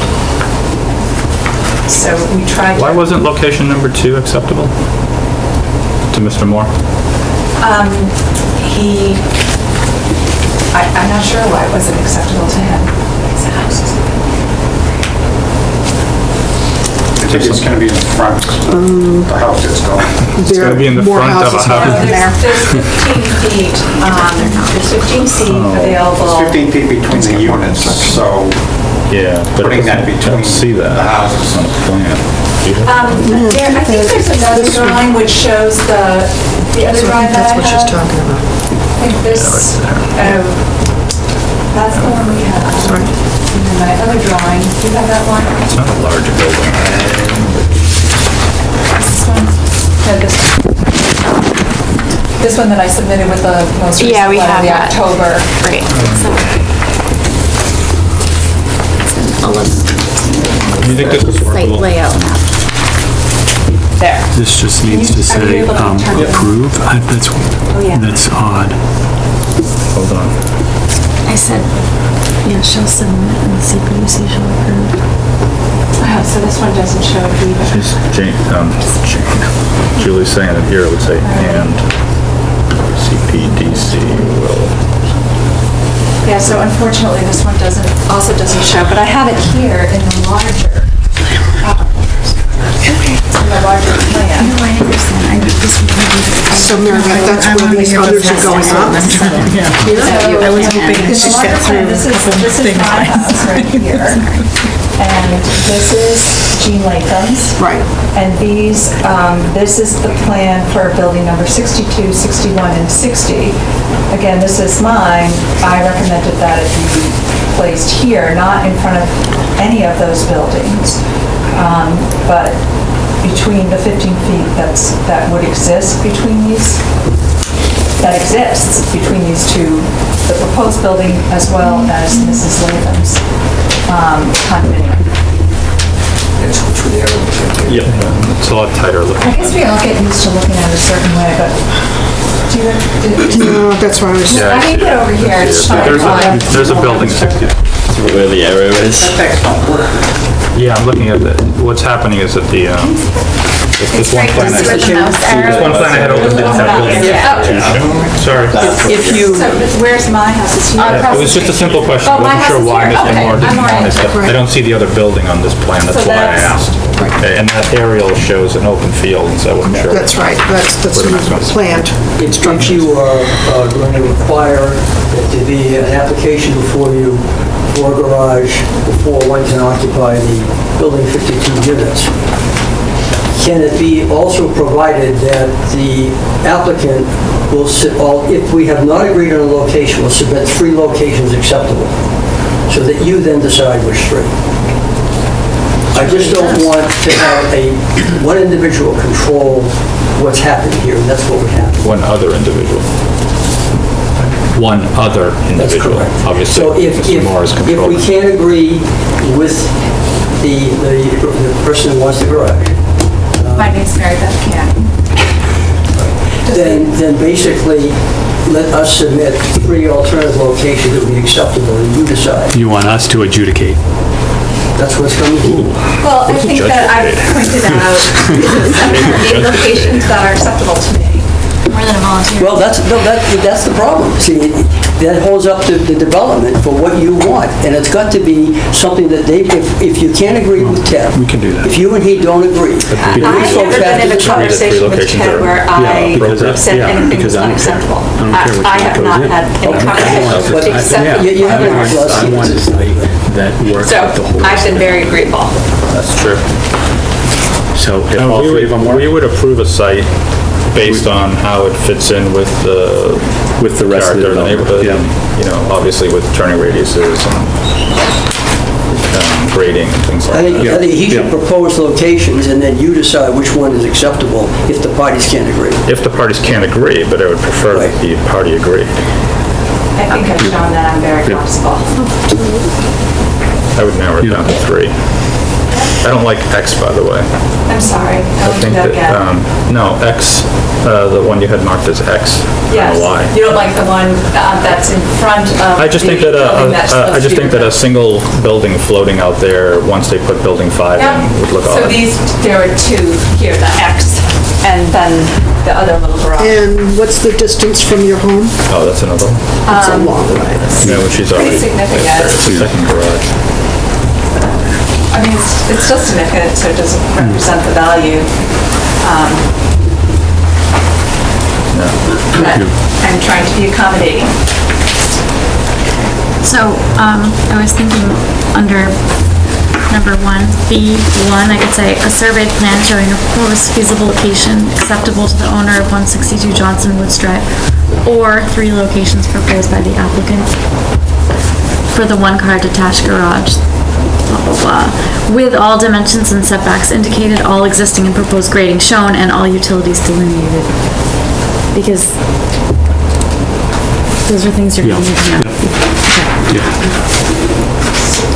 Okay, I want to make sure that if you say, or 3 locations proposed by the developer, that means either or. Yeah, so So does that mean it's not? either it's a acceptable to me? proposed acceptable location to both parties, So what if he or just picks, what if Mr. Moore picks 3 locations that are, Chelsea? Because I don't put that past him. I'm trying to figure out yeah. No, you're right. It might not even be in Reading. Can't we just say up to 3 locations? Well, can we stipulate the distance from the home? No, we don't know all of the implications about this. I mean, if she's willing to accept the garage at the entrance, then that's some distance she's willing to accept. Sorry if I say she, but the applicant, not the applicant, the aggrieved. One of the many. Yes. Agreed. I'm sure it's a much longer list than that. So what are we gonna say? How about if we just write,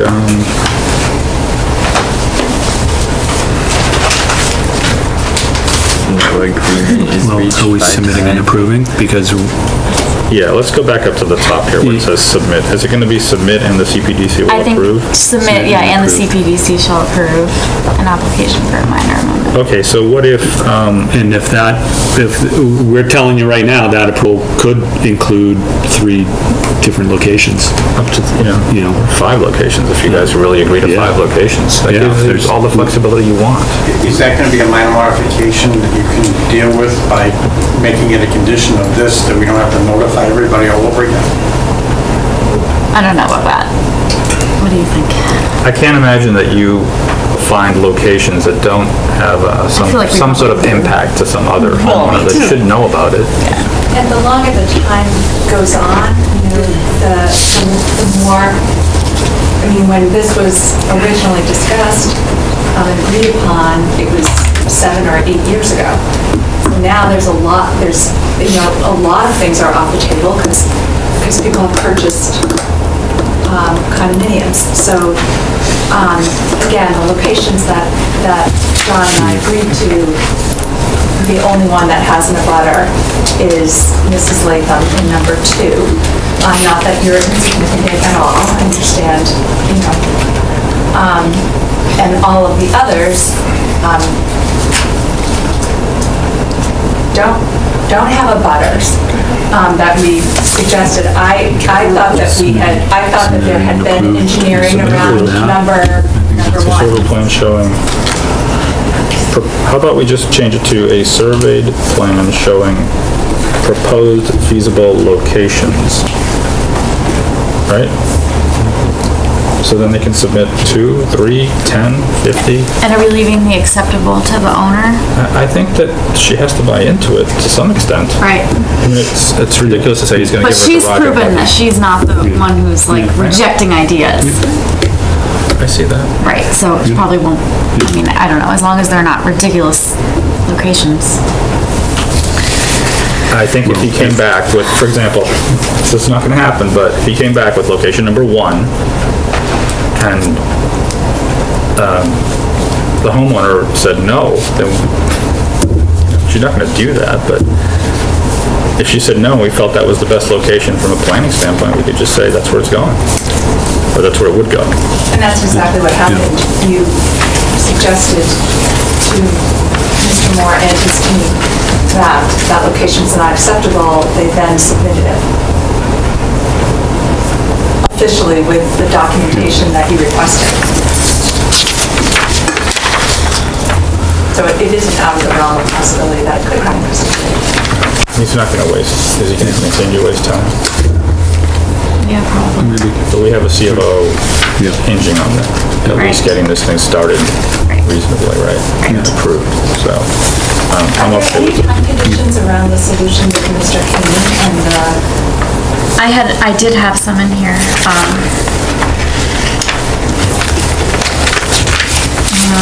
At the very top of page 4. there's a condition, that prior to the issuance of the C of O for either unit at 68 White Oaks Lane, they need to have completed landscaping and screening, or potentially we could have it bonded if like the season isn't right. So there aren't dates. There's not a hard and fast date. It's before the next particular action. That unit was sold, or did they back out? Did they back I'm out? sorry, I couldn't, I'm Sorry. Yeah. It was originally sold, I I'm wasn't not speaking sure that very the loudly, I'm original sorry. buyer is still going to be buying that unit. So they would finish it. And we're coming up on the season. I don't think construction for that unit takes more than at least a shell for 2 months, 3 months. Yeah, how long do you think before a C of O? Depending on how bad the snow is. Yeah. Mr. Moore has multiple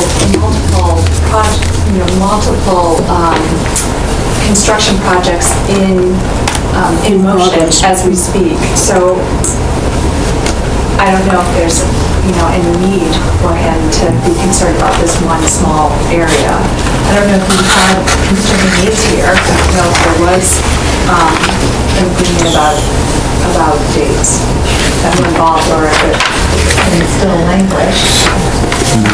I think we've resolved all the issues here. So are you guys okay with that condition related to?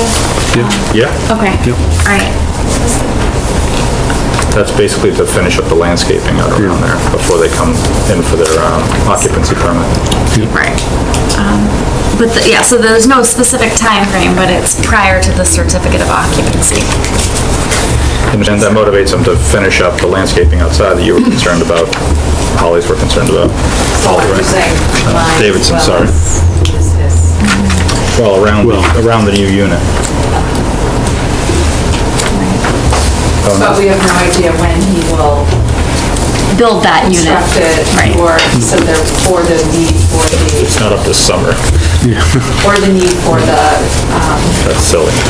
landscaping. That's been recommended. Motion to approve? That works.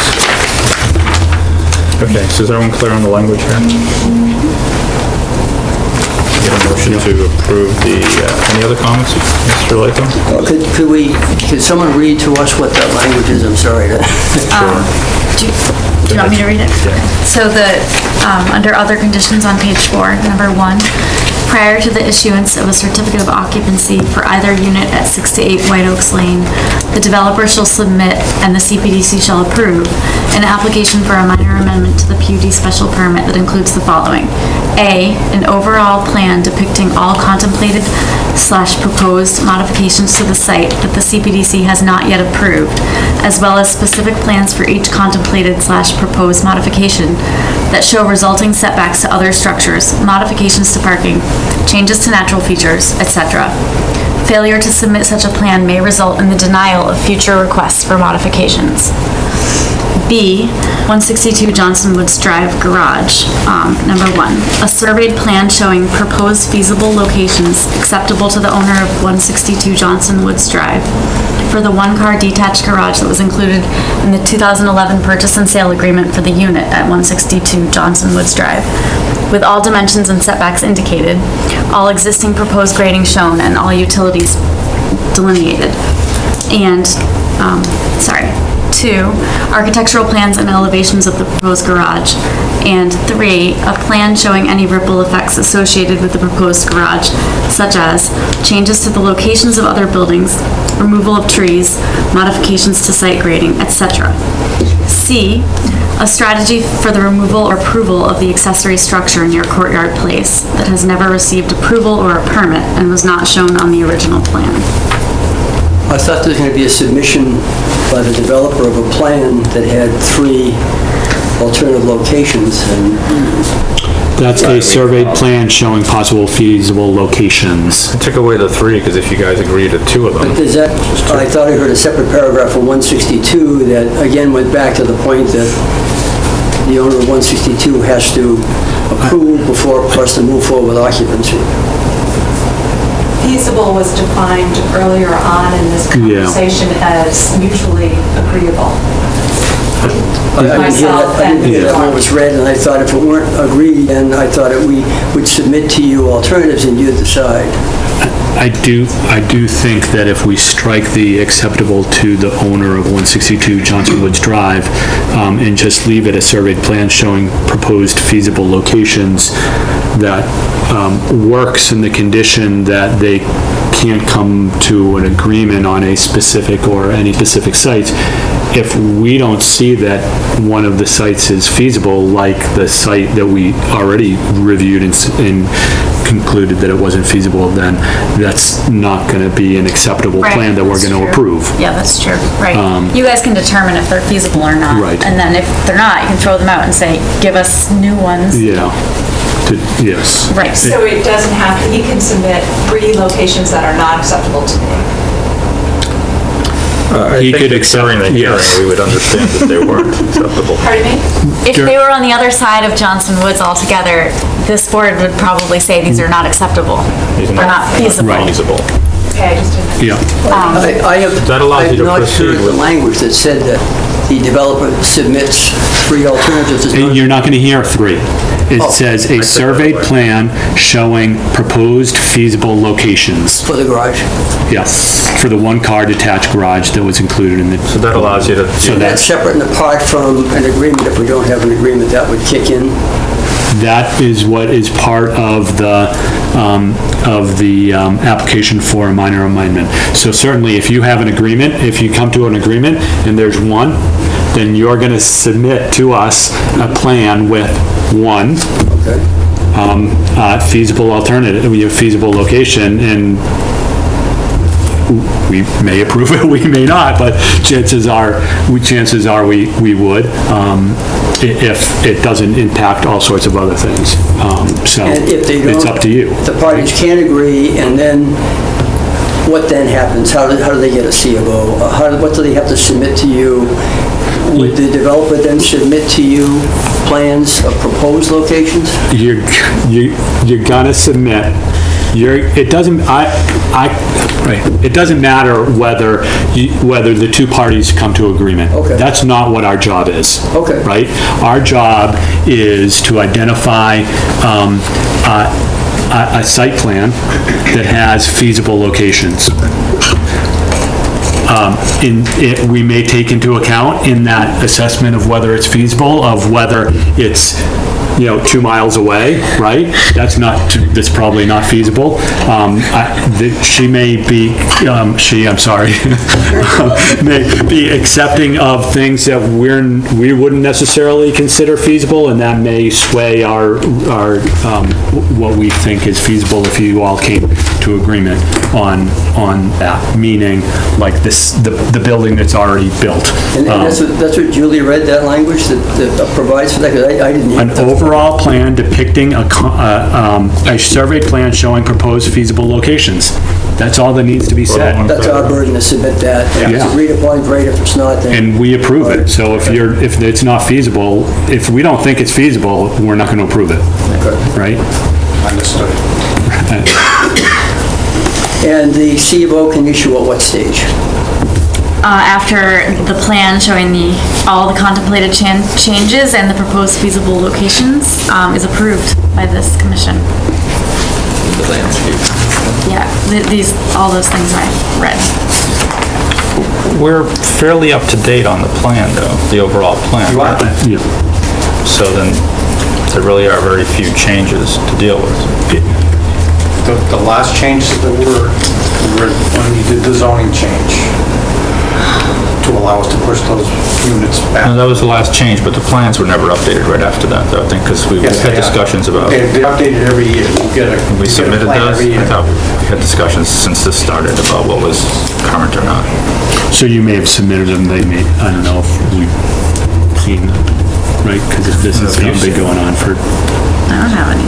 I mean, they recently got a foundation permit for a slight shift to one of the buildings. It was very slight. 5 feet? And it didn't like reorient it or like shift it forward and backward and create like a wall for an abutting unit. It was very, very small. At least that was my take on it, and the building commissioners, so. Okay. Sure. Can neighbors be notified when the proposed garage will go? I mean, did that get decided? Yeah. That's a minor amendment. Yeah, so we could just do the same thing we did for this one and notify the whole. Sure. Yeah. I mean, Sure. Short of coming, I've been coming for the last year to every single meeting, wondering if the garage is going to be proposed in front of my house. And so if I know that you're going to notify me if that's the proposal, then I know that that's the meeting that comes and step every time. and you can also subscribe to the agendas so that you can see, yeah. And that, but yes, I mean. But sometimes they don't talk about specific They don't talk about Right, that's correct. But yes, I imagine we would notify the whole neighborhood again. Yeah. Is there a motion? Motion to close the public hearing? Do you have any comments? No? Okay. All in favor? Closing the public hearing? Okay. Can I get a motion to approve the minor amendment to PUD special permit for Johnson Woods, let's see, Johnson Woods PUD special permit minor amendment for White Oaks Lane Foundation as amended? So moved. All in favor? Thank you. Good luck. See you soon. Or not. I really can't think of anywhere I'd rather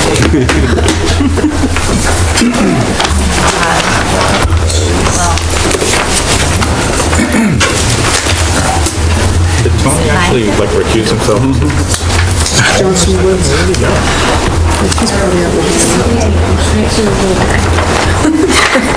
I just, yeah. First world problems, as my kids would say. Oh, it is. But this is the world we live in.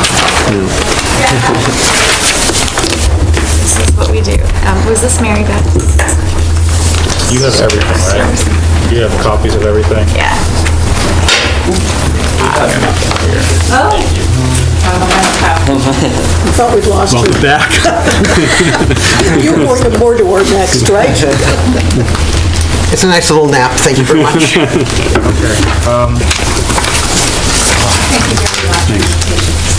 Thank you for yours. Thanks. Sign permit, minor amendment. CRE is 258, 262 Main Street's continued to February 11th at the request of the applicant. Do we have to make a motion on that? Probably you should, yeah. I move that the public hearing for 258, 262 Main Street, Reading CRE Ventures be continued to February 11th, 2019 at 8:15? 8:02?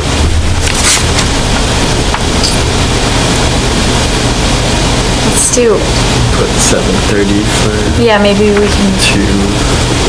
maybe 8 o'clock. 8 o'clock. Second. All in favor?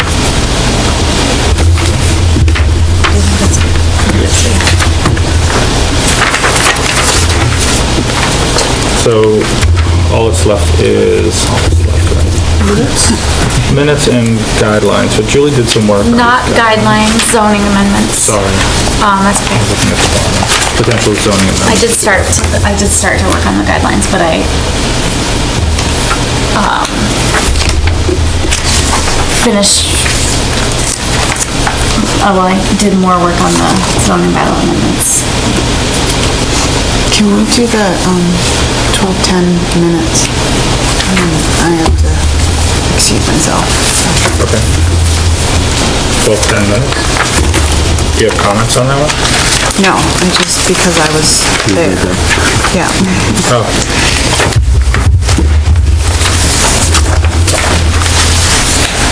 Does anyone have comments on that? Yeah. No, 14 times I read it while out there.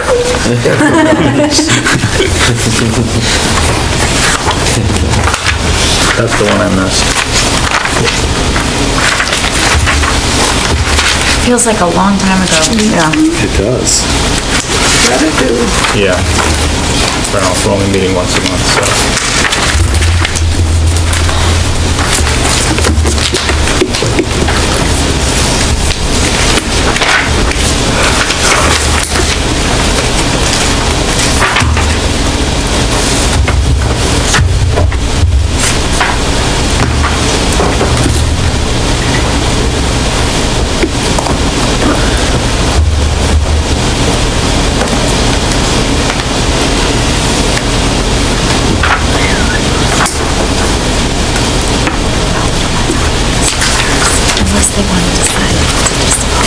Motion to approve the meeting minutes of December 10th, 2018.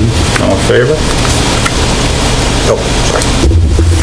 Okay. All right, thank you. See you guys in February. Yeah, thank you. I won't be as distracted, I promise. Don't make promises you can't keep. No, not this time. I'm trying to finish all my stuff. So you want to quickly go over this, the zoning bylaw changes? Sure. Or do you want to do the October minutes real quick? Let's do this. Sure.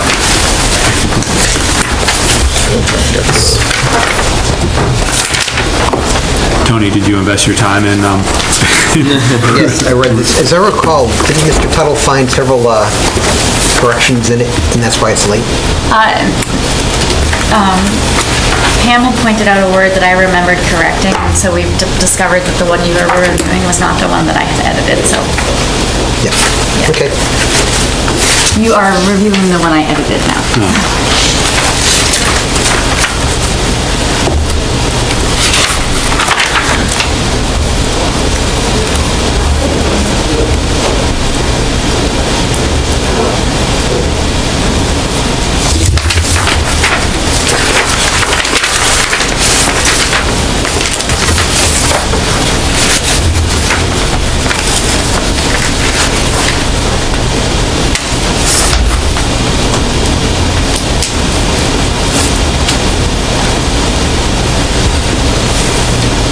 Page 2, bullet point number 6, there's a reference to a row of 6-inch trees. Is that 6-inch diameter, or is it 6 feet? It's probably 6-inch caliper or DBH. Probably caliper. It's usually caliper. It's, yeah, Conservation Commission requires CVH, but typically So it's caliper. It's not a conservation plan.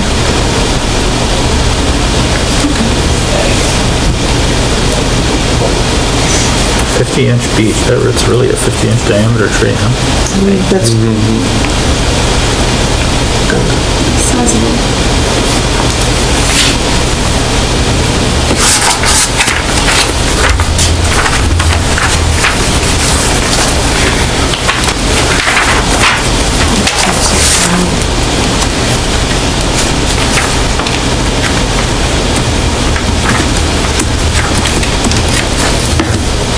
I don't have any comments on that one. Or do I?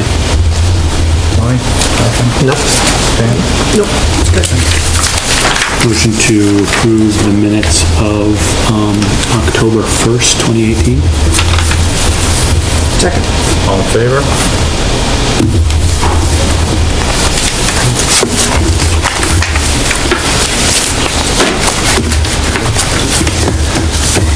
So, should we review some of the zoning things? I guess I can recap, since Nick wasn't here last time. We talked about a number of things for November 2019 town meeting. And it was kind of, the ones that kind of came out were, as priorities, rose to the top as priorities were, a quick fix to the lot shape definition to account for lots on a cul-de-sac bulb, which came up with the 40 Grove, I believe it was 40 Grove subdivision project. And then another thing which you guys aren't ever involved in, because it's a by right situation, but it happens at the counter with the building commissioner, is footnote 1 to the table of uses. I read that. Creates a lot of challenges for us. But, so reading town council's analysis of this, I thought that what they were saying was very clear, so I guess I was confused why It's we have that, confusion about it. I think what becomes confusing is the amount to which developers would want to modify the structure, and then the question is always asked, like, whether the footnote still pertains to the structure. Okay. It seemed like There's a lot they of had clear- creative I things saw that. that come up. And then the other challenge is they want to add on to it to make 2, today size units. And then it's really not looking like a single family, and they have to hide the other door, and it's all this gymnastics that has to happen. And it's not necessarily in keeping with the intent, which was to preserve the older housing stock, older, maybe lowercase h historic housing stock. So I know that the bylaw doesn't explicitly state what the intent of it is, but that's what town council's interpretation of the intent is, and what people who worked for the town for a decent amount of time remember it as being the intent, was not to just add, a few thousand square feet to a structure and then divide it and create 2 units and change the character of the neighborhood. And then we have developers seeing what another developer's done down the street with a house and finding another house and coming in with like a similar floor plan, but bigger or slightly different, or they're going to take out 3 of the 4 walls and then move it off the foundation, and then they're going to redo the floor. And then it's like, well, what if the original structure is still left? And at that point, does this footnote still apply? And so there's just a lot of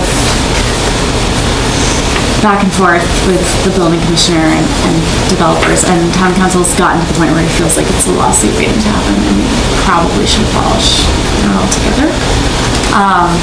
And the alternative would be to provide a ton of clarification of Well, how do we protect, if we take away the footnote, they're saying that, what, that that's not allowed anymore? You can't make it into a 2-family?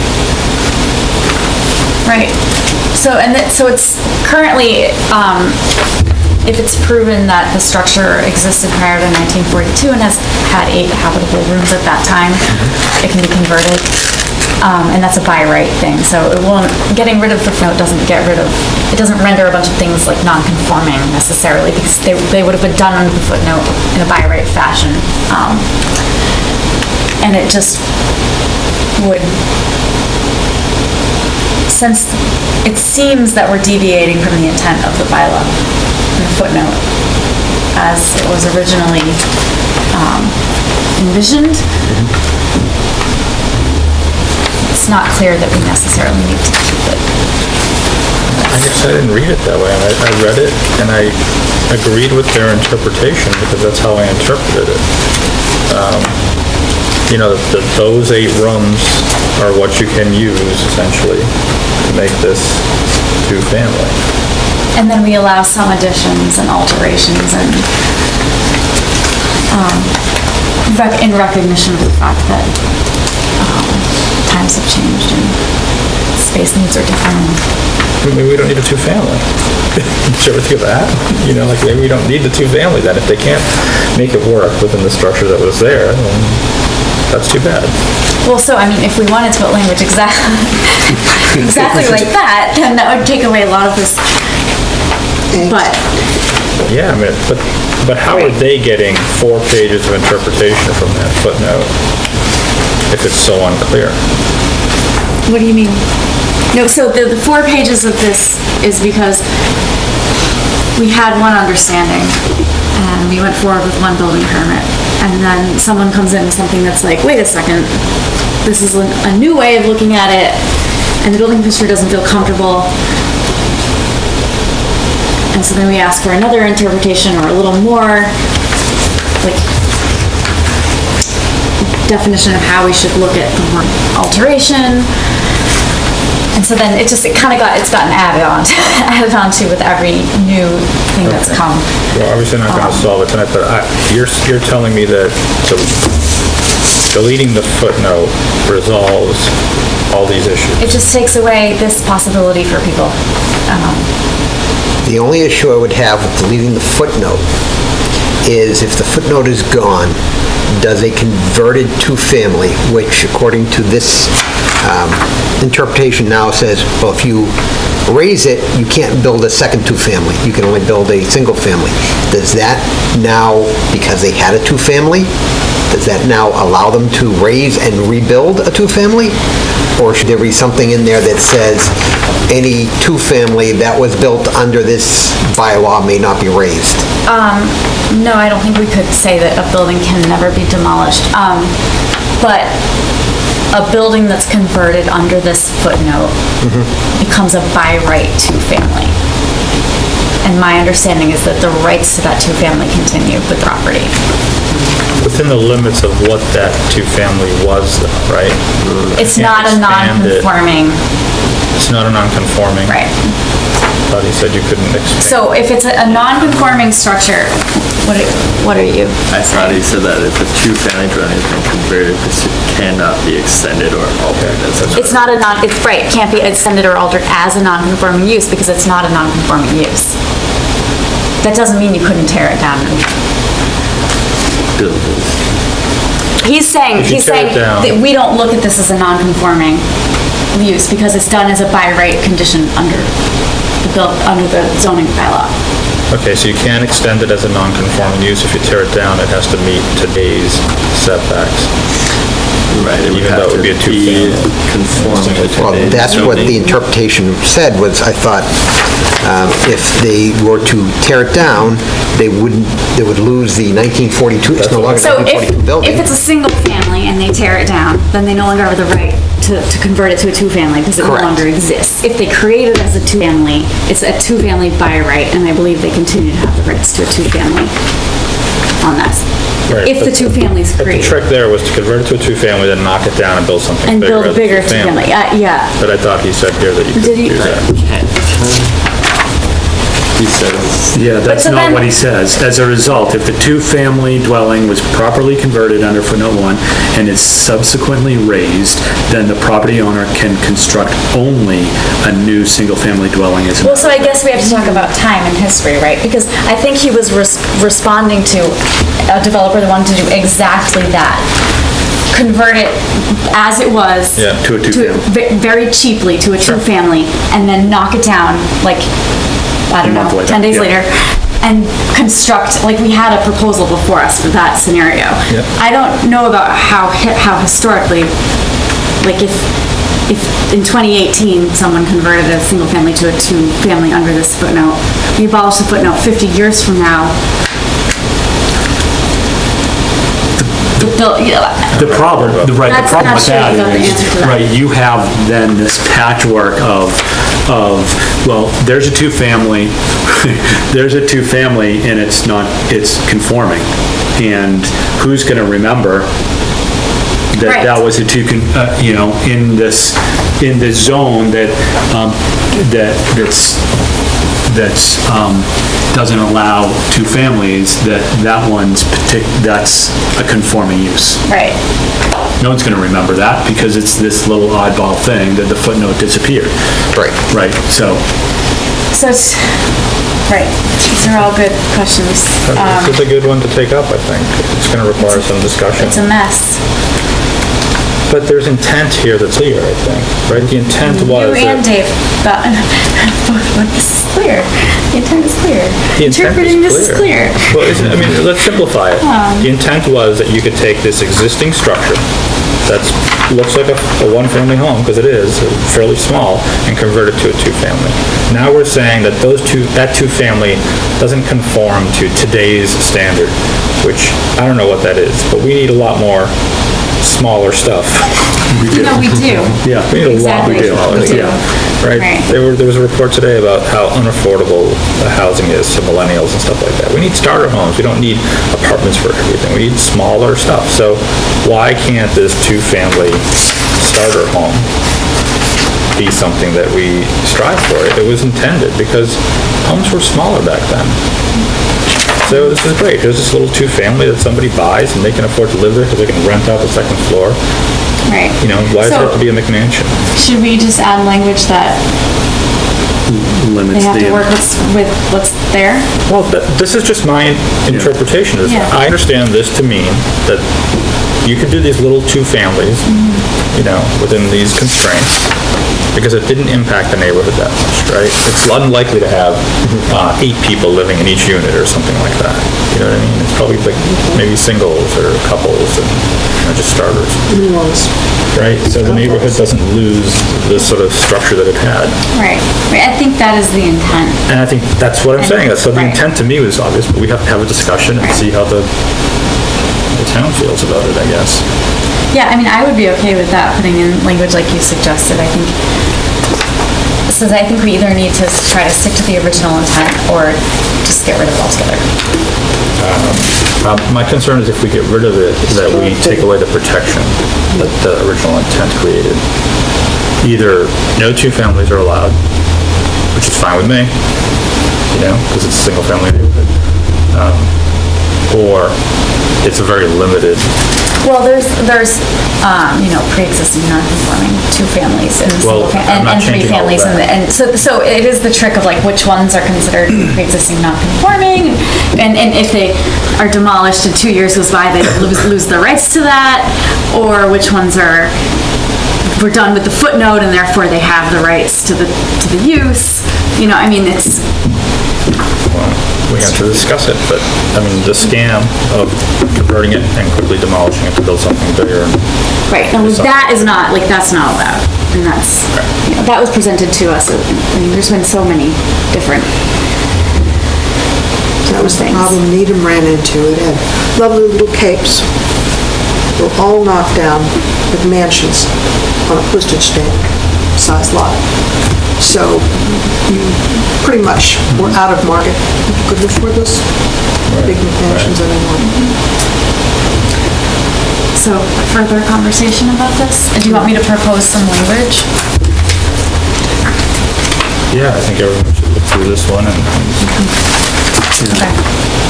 And we'll try to. I think it's a good one to take up, especially if you're probably going to get a lot of issues with it.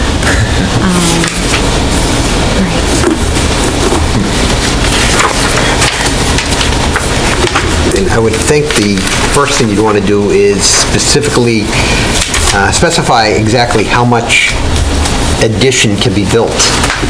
Say the gross floor area cannot increase more than 15%. Well, so we had said for one iteration that at least 50% of each of the resulting 2 units had to be in the original structure. So they could add on, but it couldn't be, you know, in excess of 50%. So basically, you could double the size of the houses at that point. We were just trying to. That could be a large expansion. Right, and then it like have it look like a single. I don't know how you hide it. And then with like the garages and it's just. Well, that's accessory apartment issue, right? No, they were garages. Garages. Yeah, real garages. Yeah, because everyone's going to have a garage. And like, if you do this, if you use this footnote and create a two-family, you can't do an accessory apartment as well. So accessory apartments are only for single-family lots, so. Okay. No, I'm fine with that too. That was the intent there. Yeah.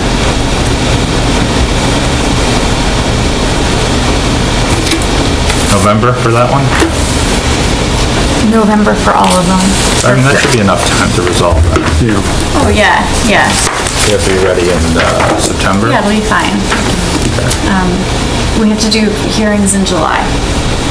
language to town When council nobody's in here. August, warrant closing in September. When nobody's here, can we do them sooner? We could do them sooner. I'd say we target something a little sooner than that. Yeah. June? Maybe early June, before it disappears. I know some people don't show up, but sometimes we catch on a topic that fascinates people and they do show up and get some response. What's on the agenda for February that you said was crowded? It's not a crowded I did, agenda. I misunderstood that. No. We have a subdivision, a 2-lot subdivision. Oh, sorry, 6-lot subdivision. yeah. I was thinking about the one that, It's Howard Street. That's gonna be the biggest thing I've seen come through here in 10 years. we had a 6-lot subdivision a couple of years ago. No, which one? No, not Lyle. Not veterans. Lynetta Lane, Barton Estates, off of Franklin Street. 6? Did it go through? And with a trail, and they even donated some land to the town in the back. You remember this? Wait, you saying off of Franklin? Between, the one starts with P, Pearl, and, Haverhill. Oh, yeah. yeah, Haverhill. 6? Right across from Wood End Cemetery. I read through that. Oh, that was 6? I think that was 6. Okay. Anyway. All right, and then, Big enough to be called estates, have its own name, right? No magic in those houses. which one? So then we talked about looking at the zoning on South Main Street. Because there's a lot of challenges with redeveloping the lots. And I went through kind of like what some of the challenges are. And the discussion was about doing some surgical fixes to the zoning bylaw to kind of clean up some strange things that hamstring development. And then potentially looking into an overlay district as well. So I started working on the surgical fixes, and I sent it around today. I know you guys probably didn't get a chance to look at it, but we can go through it right now if you want. And a lot of it's, there's some proposed language, and then there's just some,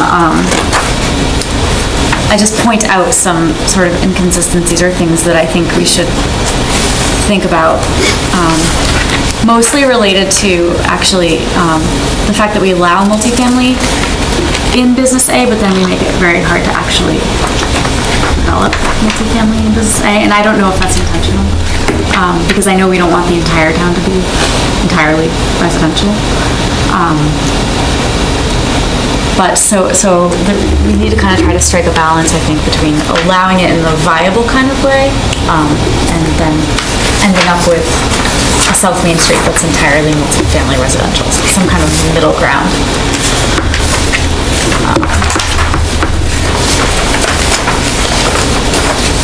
Do you want to pull it up?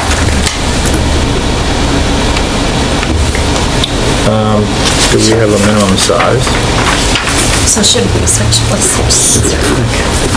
Just easier.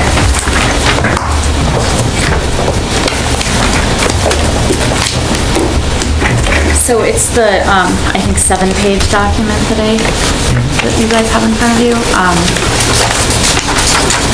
You want to just start from the top? Sure. Okay. So the first statement I noticed, and this is not really related to anything else, but I think it's a little bit misleading under section 6, right under intensity regulations, because it doesn't account for the fact that you can get relief from certain things. So I was thinking we might want to reword it.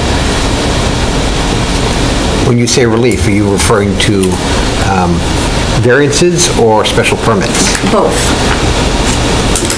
Like right here, these statements are very definitive, but that's not actually the case. So it is possible to get variances and special permits for non-conforming conditions. Isn't it implied in the entire zoning code that where something says you are not allowed to do this, that you could attempt a variance? I just think this language, if we're going to look at this section,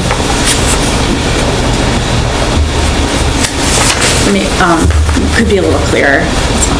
I also think that conflating uses and structures in the two sentences isn't really very clear either. I don't think it's a good idea.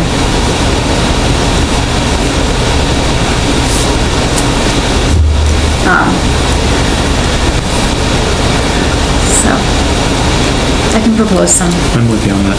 Language on that. Okay. And then the lot shape changes that I mentioned.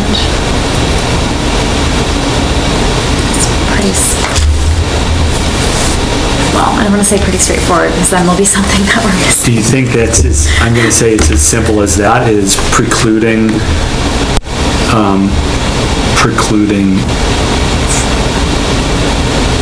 those requirements when it's on a cul-de-sac bulb or curve? Yeah, so I think that because of A, because of the statement in A, B on a cul-de-sac can work, and you, without getting like crazy, like, I don't know if you guys have seen, is it Stonewell Road, or like the lot, there's a couple subdivisions in town where the lots, like the frontage is like this tiny little strip that goes all the way around the bulb. They're a little wonky, but I think because of A, we can allow, in certain circumstances, angles in 45 degrees. And we won't end up with crazy shape. Well, when you say less than 45, so I need to draw this because... Or less than, maybe it needs to be less than 90. You get your bulb. Yeah. So when you say less than 45, are you talking that? Or are you talking this angle or this angle? The one that's less than 45. One of the angles is going to be less than 45 because you've got two lots that you're playing with that border, right? So I'm just making sure that you don't want a ton of little ones. You know. Right.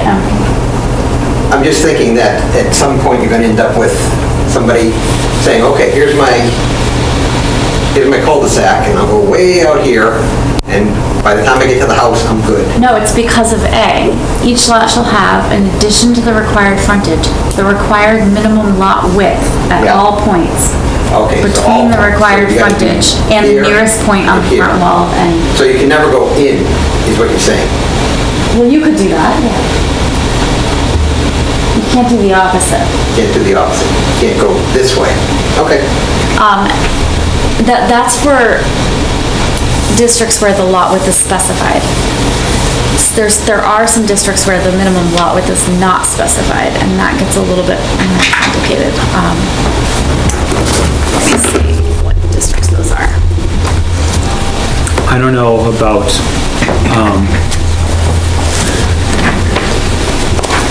if the frontage is on a curve, because pretty much every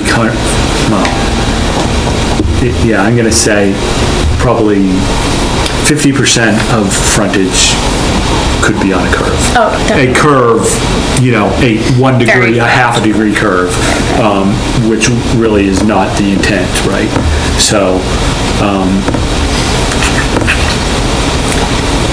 I could see people working that a little bit. Right, because the intent there was, I remember seeing those where you just can't, because you need to work around the bulb, you can't get 45 degrees off of that bulb. Right. And then you just can't do that. Yeah. And then the reason I put curve in there was to account for like, not a cul-de-sac, but like if there's some... Yeah. Like a road that's just curving. Yeah. Maybe it needs to be more specified, like the radius or something. Or should we just say curve out? Most streets have some curve to them. So. Right. Although the streets typically have a curve, but the property lines are generally, right, I don't know, more often than not, they're straight lines. So how's the right-of-way work on the roadway? That's just right off the center line of the roadway? Doesn't it just follow the roadway? So if these station points are on a curve or something? Yeah. Just follow? Yeah.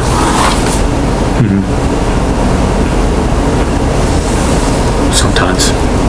Sometimes, right. Sometimes it's their angles, yeah. Well, cul-de-sac certainly works there. Whether curve works or whether it needs a little more definition, something to consider. And so,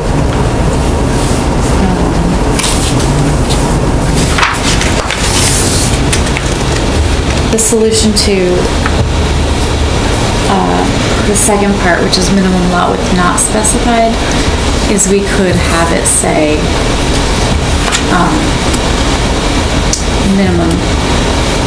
the minimum frontage needs to be maintained all the way back to building line to avoid getting like a crazy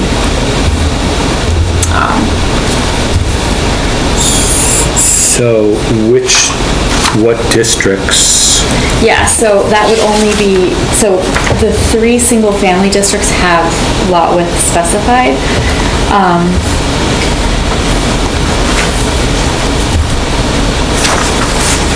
And then A40 and A80,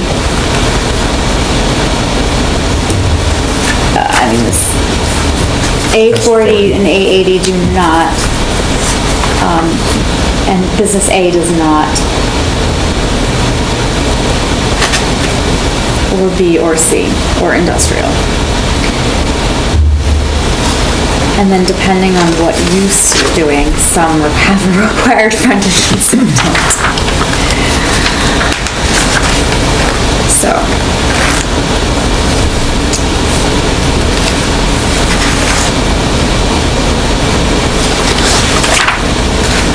Well, my first thought is, do we want to make it easy to create cul-de-sacs in anything but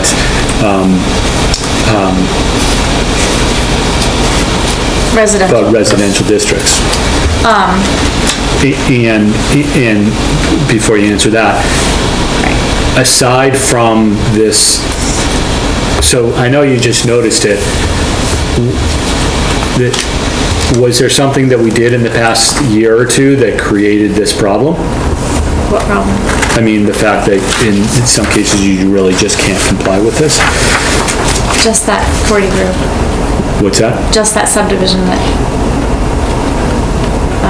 the 40 Grove subdivision. Yeah. And it's never come up before? Well, I guess my question, I'm sorry, did we change this language under 621 recently?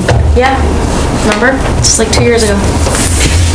Because it used to be like this mathematical. Oh, yeah, yes, okay. Yeah. And so in the last 2 years, we have had a number of subdivisions.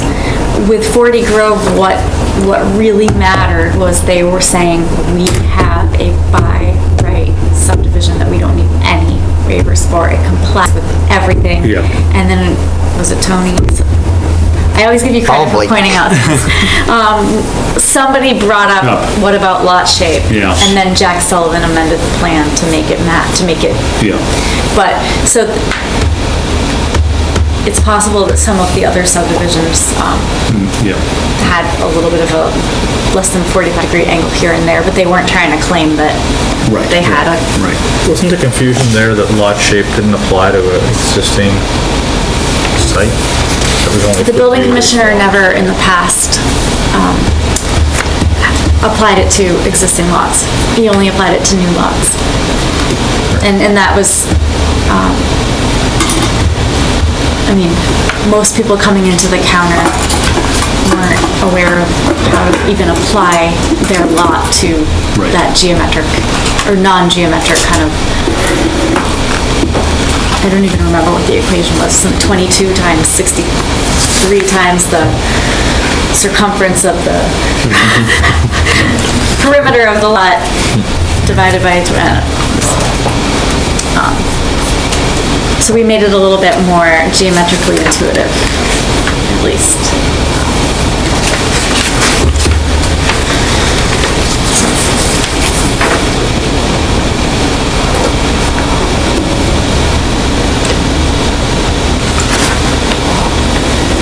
What was the point you were trying to make?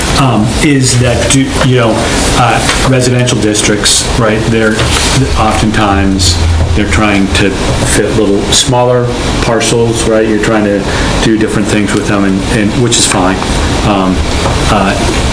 I'm not so sure we want to make it easy to do those same types of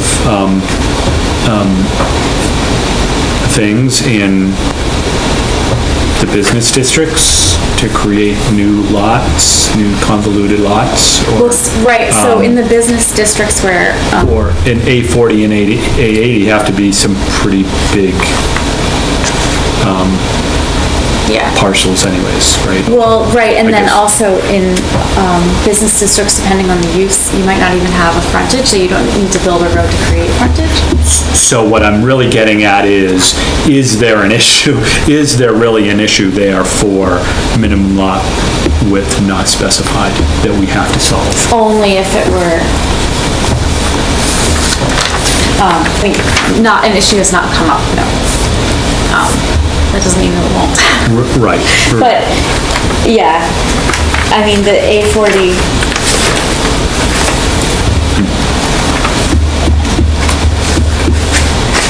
We don't need to solve it right now, but that's what, I guess that's my question is, are we trying to solve something that we, might not even want to solve? For that particular component. So should we take it out? Or just leave it unless said frontage is on a cul-de-sac bulb and just leave it at that? Yeah, I guess that's what I was thinking. And I'm taking out the words or curve. We can continue. We need to think about the curve part of it. Yeah. Okay, let's move along.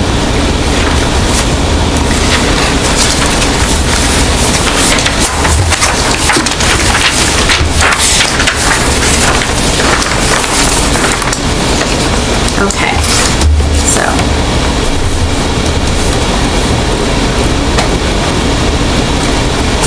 going on to page 2.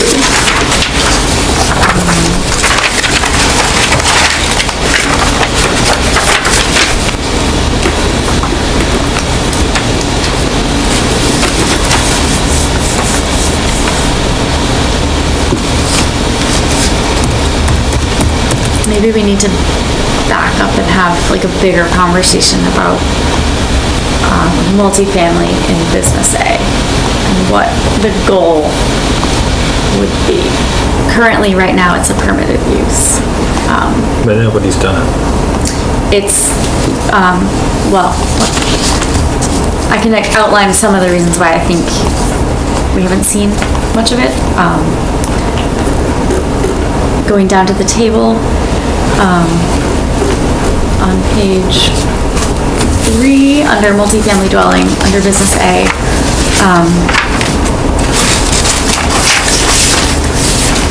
we require 40,000 square foot lot for multifamily. The average lot size along business A corridor is 27,000 square feet. Then we also have a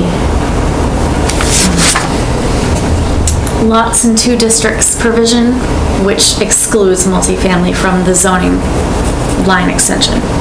So we have business A, which goes down South Main Street and splits most of those lots. Mm-hmm. And you might, even if you do have a 40,000 square foot lot and only part of it's in business A, you can't extend the line. So you're stuck with anything related to that multifamily use, including parking, being within that narrow strip. That's the way that it reads. That's the way I believe it reads. It applies to any lot. shall not apply to any lot. If that 40,000 square foot lot is cut in half, so 20,000 square feet is eligible for the, whatever the structure plus the infrastructure for that. You can't extend that zone line at all. No, but you can take credit for the entire 40,000 square feet. Right, so you would have allowed to do a it, lot it's just- that could, but then you'd just have to squeeze it in, and then you'd also have to comply with the setbacks of a 30-foot side yard setback, 30-foot rear yard setback, 15-foot front yard, and then keep it in within 25% lot coverage and under 40 feet. You just can't get there. It's just, I don't think, also with like land values, it doesn't seem like it would be possible to acquire, if you needed to accumulate lots to get 4,000 square feet to start with, and then you can only get however many units you can fit into that tiny box. Well, I would think the 25% is the real killer here. You're looking at only 10, if you've got your 40,000 square feet, you're only looking at 10,000 square feet for a house. If they're 2,500, maximum you get is 4 units. Right. Not to mention like fitting everything else onto that site, and if you have that zone extension issue, you're fitting it Right. onto only a portion of your site. Yeah, I hear what you're saying, and we could sit there and try to figure out, you know, how to make it more accommodating to that particular use, but I'm not excited about that. Nor am I. Right, so we don't want the whole town to be Right. multifamily housing, so that's the, but maybe we could end up with some more viable or more interesting or better mixed use. Mixed use. Yeah. Right. But And now so you're getting up. Yeah, can we explore that? Because a number of times you've said, not today, but sort of over the past few months, that you consider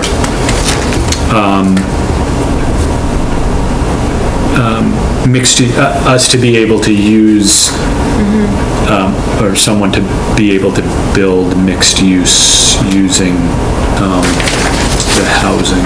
Right, so because we allow multifamily housing and we also allow commercial, and we don't have a clause in the bylaw that says that you can't have multiple principal uses in one building. We don't expressly permit mixed use though, so that's something I had a note in here, under my general notes, which is, So, I'm sorry, I'm going to interrupt you while you look. So from that though, I would say that, that the most restrictive, like table of use or whatever, then would apply if you have a mixed use structure, right? what are you saying? If you're trying to build something, right, and you're trying to use, that's you're the combining the restriction. two, the restriction is the one that's the most Right. restrictive. Absolutely, yes. And I guess I wouldn't, although wouldn't be in favor of encouraging more only residential use in business A, I think mixed use is a different story. Because it's, to me, the way I view that is it's sort of a bonus, right? Because without it, we're only getting a one-story development, first floor development. That seems to be the intent sometimes, yeah. But yeah, there's some sites that are scaled, right, that have the right grading where you could really service both, you know, in mixed use. Yes, yeah. Well, so then I was thinking like, well, I mean, you can read what all my thoughts are here.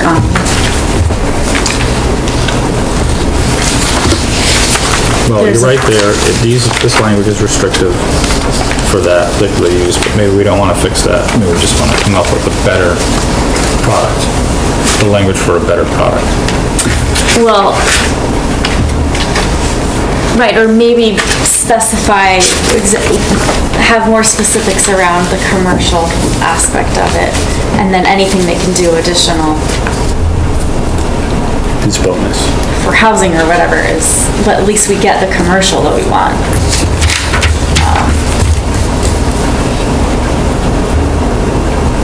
there's a few ways to go about it. Okay.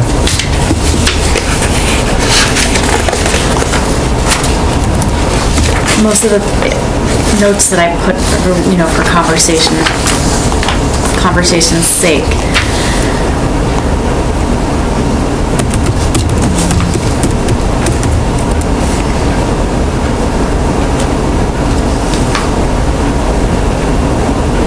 We should probably do a GIS exercise, right? Bring up these lots, see which ones are split, how big they really are, what the potential is for combinations, understand the grading. We started to do this a few years back. I told you I was going to look for that exercise, and I know I saw the folder when I was looking at my my backup drive recently. I just didn't go into it. Many of them are split, I believe. Yeah. And I wouldn't be in favor of pushing back, you know, into those sort of neighborhood fringes with structure, but, you know, maybe parking could fit back there if it's graded, protected properly. You know, we always want to push the buildings towards the street anyways. Right. On that note, I do have to say, just even having that one building, which is not it seems close. Which is not going to be a fantastically beautiful building, but but having that close up to the roadway on South Main really does start to change the feel some. The one that went in where Pizza World was supposed to go originally? Yeah. It's imposing. Yeah, they didn't do anything with that. We just gave them a sort of sketch and they just kind of threw it back at us. But I think that massing will be good, not commenting on the building, but the massing might actually even start to slow cars down, and it just feels a little bit more the beginning of a little community, you know, sense that you're not driving out through an open field parking. So do you want to talk about these things more? Or? I mean, with the table, I just point out just a few comments about maybe we could reduce the front setback and get buildings to be closer to the street, which would give some more room behind. Having a side setback that's 30 feet, it doesn't necessarily, you know, the lots are kind of already shallow and long, and on the sides they abut other business uses. And it's probably the rear setback that's most important from a protecting abutters standpoint. So the 30-foot side yard setback might be, you know, not really achieving anything. At one point, we had talked about, and I don't know how you really do this, but whether, you know, if you're abutting next to another commercial use, whether, you know, those structures are closer together, you minimize, you reduce that side yard setback so they could be close together, and then you open up the openings between the two buildings, so it's not like these 60-foot, you know, 60-foot openings, but a little bit wider, and maybe it makes parking better because you have bigger gaps to do loading and parking and stuff. But by doing that, again, what you're allowed to do on your property depends on what your neighbor does, which is what I don't necessarily like to do, but... Right. Well, maybe incentivize people. Say that you'll reduce the side setback if you share parking lots or provide access between them. Yeah.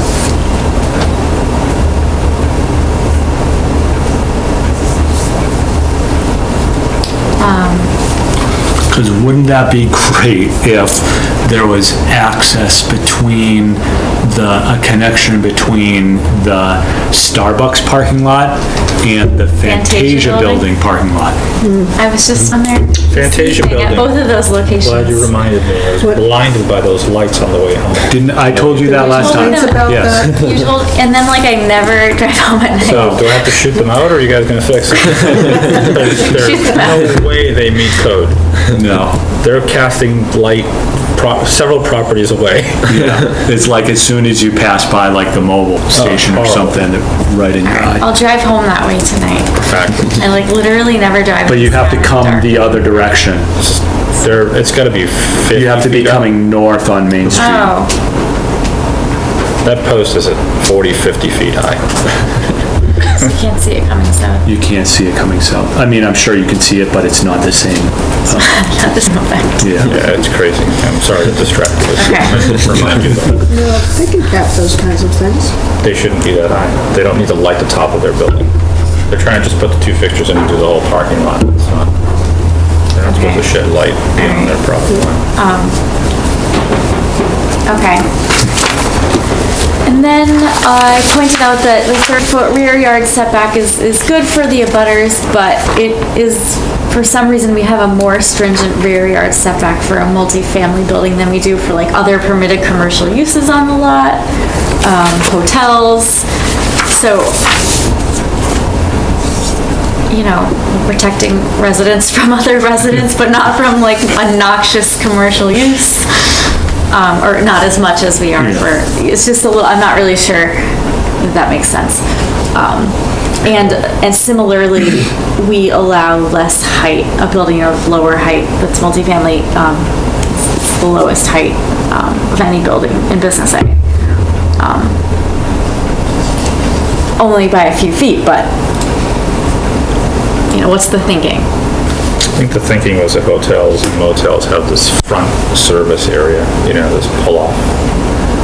They might need more space in front, if I remember the discussion correctly. And less in the back. You're talking about the setback. Yeah, like you park in the back, but you have to pull into the front to get checked around. And that's something, by the way, we want to keep thinking about. If we're going to reduce the front setback, we eliminate possibility of having any kind of function out there. Like well, we could have like a 0 to, you know, or like a clause where waivers can be granted by this board for the right design, which I think is probably a good idea, which I made a note about. Like, we want to promote creativity and some different ideas. You just can't be too close to the roadway. It's not going to slow down. And like there will be a site plan review, you know, for any of this stuff. So these things could be negotiated in that process. Sure. And then I agree with Tony that the lot coverage is probably the biggest killer. Which again is the least amount of lot coverage for any use in Business A. It just seems that the plan was to minimize multifamily, allow it, but really discourage it. Right, and so I think there's a better way if, you know, a better way to achieve that. It looks like they were looking for 3 or maybe 4-story buildings. Yeah, as compact as possible. I mean, we're in essence, it's not happening because it's not economically viable at all with all these restrictions. Very true. However, apparently, you know, we're being told by developers that 4- and 5-story buildings aren't economically viable for them sometimes. Yes. Right. But a 4 or 4-story building on 25% of a 20,000 square foot lot, and like where do you put the parking? And what I'm saying is I wouldn't necessarily, what's the best way to say that, I guess? Venture. I wouldn't just destroy whatever protection we do have for that back edge because we want to give a developer, you know, his maximum. oh, I'm not suggesting destroying the back edge at all. If you read my Yeah, no. If you read my It's not notes. just the back edge. I guess like I said, we've got apartment developments that have come in here and gone lot to lot line, right? 5 stories high and told us they can't do that economically. No, right, no, You know, so we might as well set it up the way we want to, and if they can't build it, then it doesn't get built. but I think we could set it up the way we want it better. Okay. Like, right now, it just seems like, I mean, I guess it's working, like, if we don't want multifamily, it's working, because we're not getting it. It's working because, like John and I said before, I think mixed use is the right answer here. Right, but I'm saying we're not even getting mixed use. Right, so let's fix it so that mixed use is better to do. Right. Yeah. I think we need to make the multifamily piece a little bit more viable. Yeah, mixed use. Right. Yes. The multifamily component of the mixed use. Right. Or multi-principal uses, whatever's. But we could specify that housing has to come with commercial. I mean, this is our commercial corridor. We could specify that. I would say that you'd want to specify a percentage of the gross floor area dedicated to commercial. Right, I actually have a note about that. Exactly that, with some math. Yeah, we said that. On the rear yard and even the side yard stuff, you know, we're jumping to the conclusion that that with distance comes protection. Right. And in the distances we're talking about, especially when we're talking about a commercial commercial uses, I don't think that's the case at all. Right? Distance doesn't necessarily mean mitigation to your abutter. Right. So if we're looking at this, maybe that's something that we want to think a little bit better about. You know, maybe the distances are reduced, but with stringent requirements about fencing and other buffering. So that comment and Tony's comment, if you go to page 2 at the top, we have some strict requirements about gross floor area dedicated to multifamily and percentage of lot area dedicated to landscaping. I think they're kind of, the landscaping one, I'm not sure gets us really what we want. And the gross floor area maybe could be flipped and actually specified for commercial, and then whatever's left can be residential, and then that will guarantee us at least a decent commercial presence. We don't specify FAR, it's just sort of calculated somehow. It's a roundabout way of FAR, gross floor area.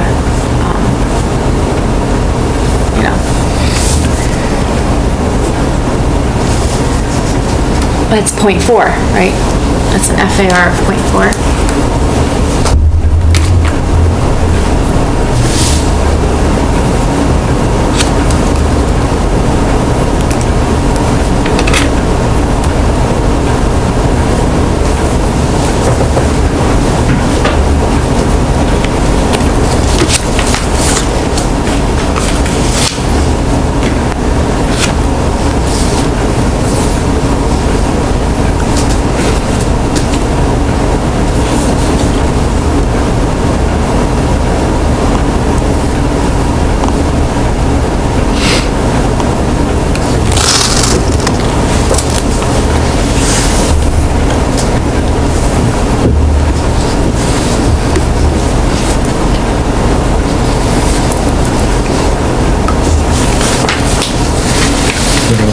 Anything else on this one?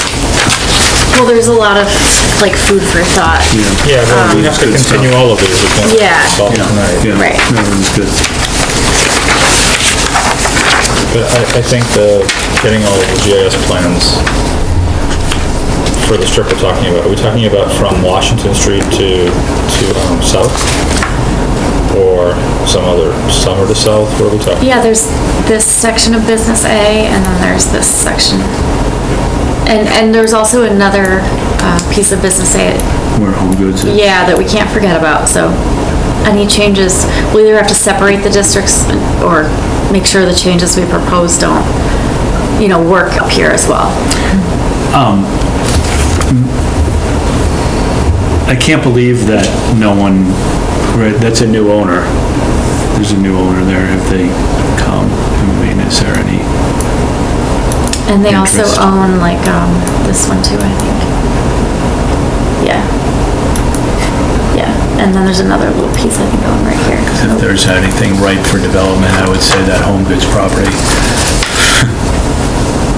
Yeah. I think there's some wetlands. Well, I mean, the old Cal's and Harrow's property is pretty good.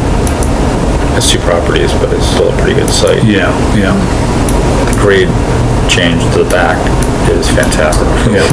For separating the uses. You have your commercial strip right in front, and the rear could service the entire residential, above it. Plenty of room. And then, the property that's down here, I mean, the new Cal's really only worked because of the zoning change we made to the business B piece. Say that again? The new Cal Risos required a zoning change to a portion in the back corner, I think, or a portion of it was in a different zone. there's an overlay, a PUDB overlay. Yeah, there's something we had to change there to make that work. Yeah. There's not many lots like that. No. No. So maybe we could just be more deliberate about what kind of... I think there's few enough lots where we can look at each one for impact so that we don't miss something. And, if one is impacted more than another, but it's not overly detrimental, then maybe that's worth the change, let's say. Like 90% of them were great, one of them's just so-so, then maybe that change is worth doing. Whatever that is. Right, rather than just say it's blanket, 30-foot setback. Right, I think that's why having a clause that it's, like, that waivers are an option. Yeah. Because like right now, any deviation would, require... But we should at least investigate what those are, because... Right. That could be a lot of... The waivers could be crazy meetings trying to figure out, is this really detrimental or not detrimental? 2 feet, 3 feet? What's that real number? Or you could always do a sliding scale of setbacks too. You know what I mean? It doesn't have to be one number. Yeah, well, that would be good if we could do something.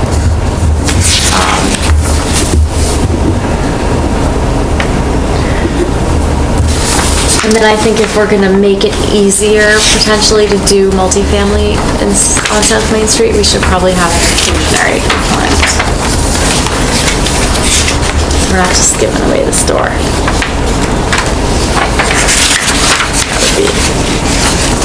That requires a lot of careful consideration. It's not necessarily an easy thing.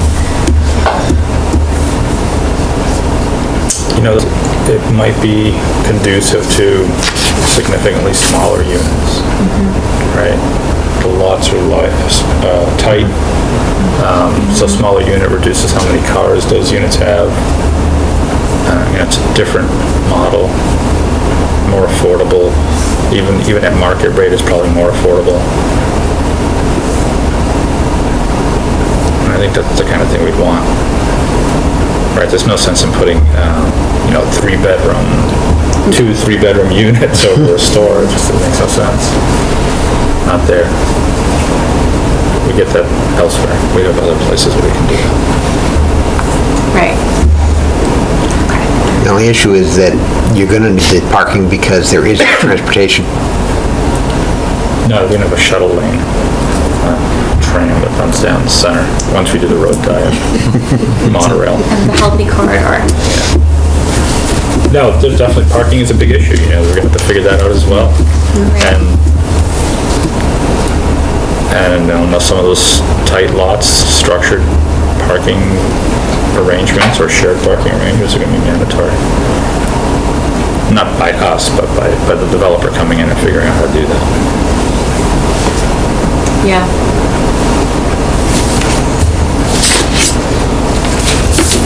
Okay. All right. So should I just keep working on some ideas?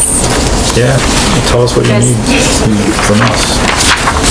Sort of been unhelpful lately, but tell me what you I mean, need. it's not helpful for me that I did this today and I'm meeting this tonight, so No, I'm it's not really perfect being because I helpful don't feel either. guilty about not having seen it. Well, it's all fresh in your mind. It is, yeah. But, yeah. All right, lots in 2 districts. Okay, do you want to look at that real quick? I just took off the piece about multifamily. My only issue is removing the Aquifer Protection District. Well, so I was thinking about this,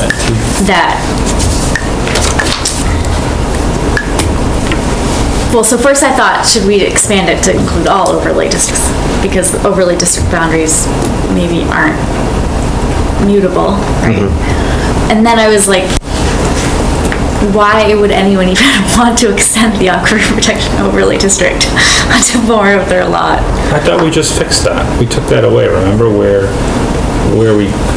a lot might have the aquifer protection district hitting just like the tip of the corner. The entire lot was subject to all those regulations. Yeah. Well, so the way it works right now, I can tell you. So if a lot is split and it's not entirely covered, the engineering department looks at the topography and just sees where the drainage goes and then determines like what really actually is draining to the aquifer. And, you know, so you either comply with the 2,500 square feet of lot impervious, or you provide a system of artificial recharge for anything that's over that on the portion that's actually draining to the aquifer. So they look very specifically at topo. But that's a recent change. Well, since I've worked here, that's the way it works. You know. Because and the reason why they have to do that is because we changed it so the boundary of the Aquifer Protection District is established based on the watershed, right? It is, right. So, but if and what we changed was before, if any parcel touched the Aquifer Protection District, it applied to the entire parcel, so that made no sense. Right. But now, if you're changing the grade on your parcel, and it then all drains into this corner of your parcel that's in the Aquifer Protection District, you're then changing the drainage structure of your site, right? And then extending the aquifer, what should be in the Aquifer Protection District, even though the line may not run that way. So they're doing the right thing. Yeah, I agree. But there's no reason that anyone's going to be like, I want to extend my aquifer protection district 30 feet into my lot. See, I read it the opposite way, that if you have a lot within, and it's partially in the Aquifer Protection District, you can ignore all the rules for 30 feet. Say that again. So if you have a lot, and half of it is not in the Aquifer Protection District, and half of it is, you can ignore the Aquifer Protection District rules for the up to 30 feet into the Aquifer Protection District. No. Well, and also, like, Aquifer Protection District is an overlay, too. So, like, the underlying zoning is, you know, those are the boundaries that are mutable, the underlying zones. Right. I would think. And then I don't know how we feel about downtown smart growth district boundaries, or, but I thought if we left it out,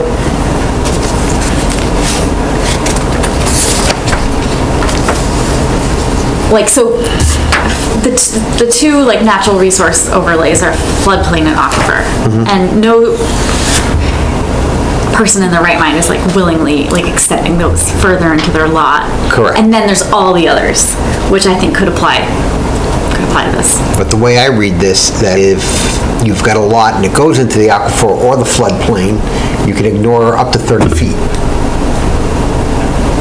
I don't understand. Well, it depends what the definition of a district is. But what are you extending to then be able to ignore? Like exactly. Like what's going over? Like the aquifer protection's on top. Yeah. any provision, that's what you're extending, right? But the aquifer protection is in a district. It's not really a district. And that's why I say it depends what the definition of a district is. So you can't, since it's an overlay. It is a district. It's a district, but it's not in the strict sense of, it doesn't have like dimensional requirements and it's. So that's why, that's the difference. That's the confusion. It is a district that has requirements, but they're not dimensional requirements, right? They're right, and the aquifer district boundaries are based on topography, and it's not a. I don't see it as an issue. I really don't. Could be missing something, but no, it's okay. We can put this out there for discussion. See if somebody else can think of it differently. I feel like this was written when the aquifer protection was the only overlay that existed, and they were just listing the overlays. And that was the only one. Because I think, like, it makes no sense.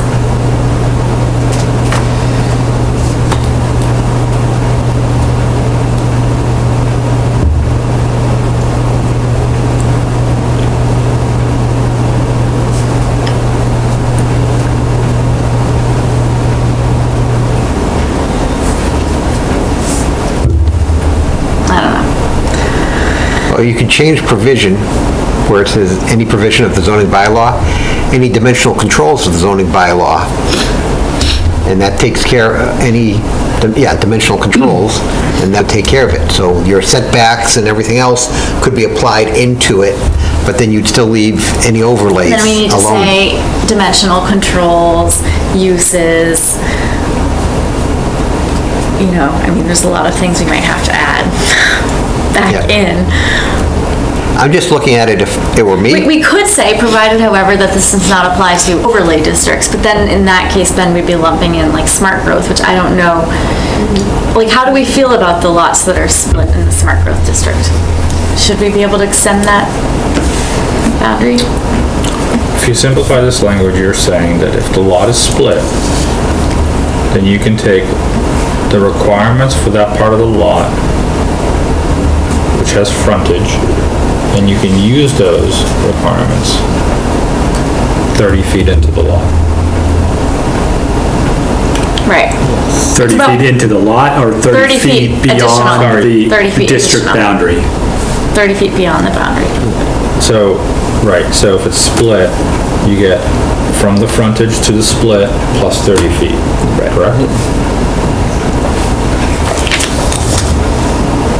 So it's about extending a set of regulations. It's not about ignoring regulations for an extended period of...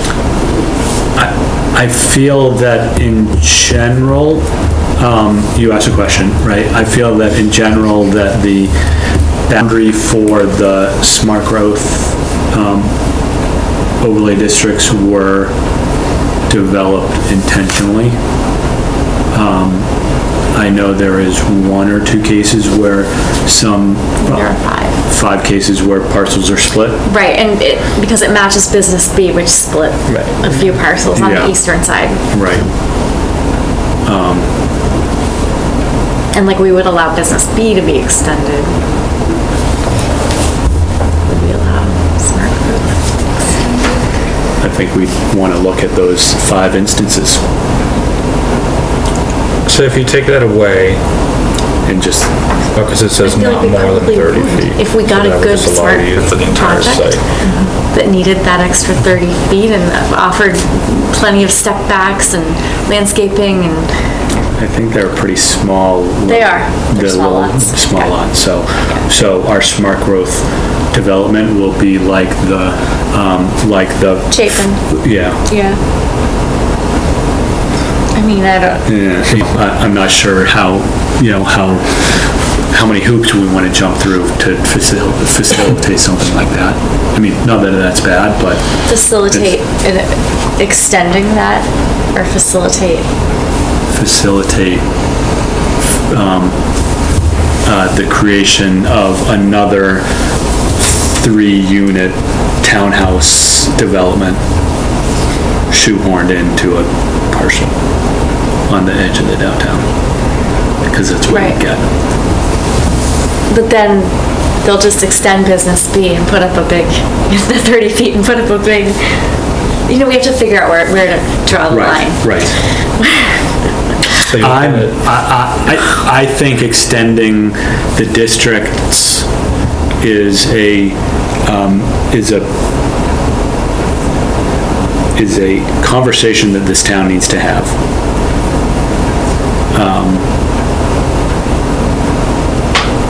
Whether it's business B or whether it's business A extending through that little gap or something. I mean, right, all this discussion about trying to squeeze out more development out of the land that we have dedicated to, I mean,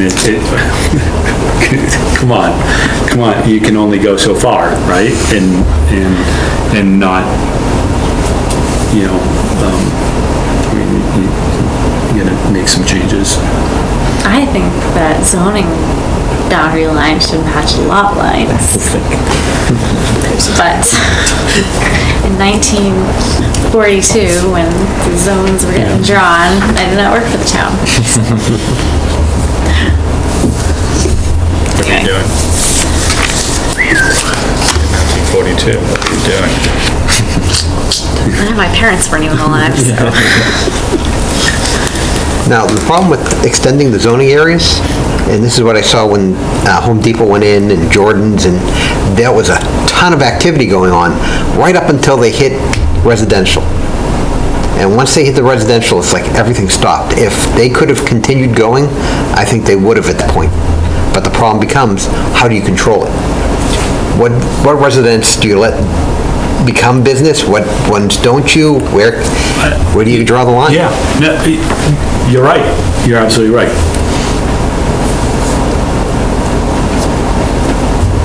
Right, and right now the problem is we have this system and this setup in town that was haphazardly developed, and no one along that edge has the right protections. No one, right? No, some of the, if you think about, for example, corner of a gas station, the corner of Summer and South, the grade change, on the back side of that. Yeah. The mobile station? The mobile station, right? There's a significant grade behind Doyon's and that starts to protect those neighborhoods a little bit.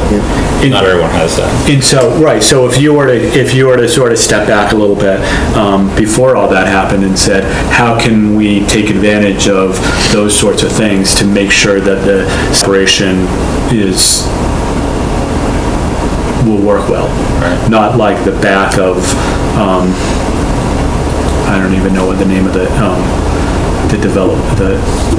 restaurant is there that used to be Wayside Bazaar.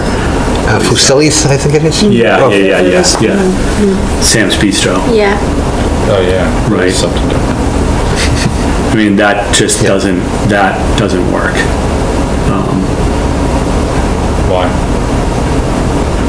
It was like that before. Right, it was like that before when the building was a solid, right? It was a solid wall. Wasn't much activity behind it, and there was a single family. Right, that's a nice buffer between the use and the lot, because there's a big wall there.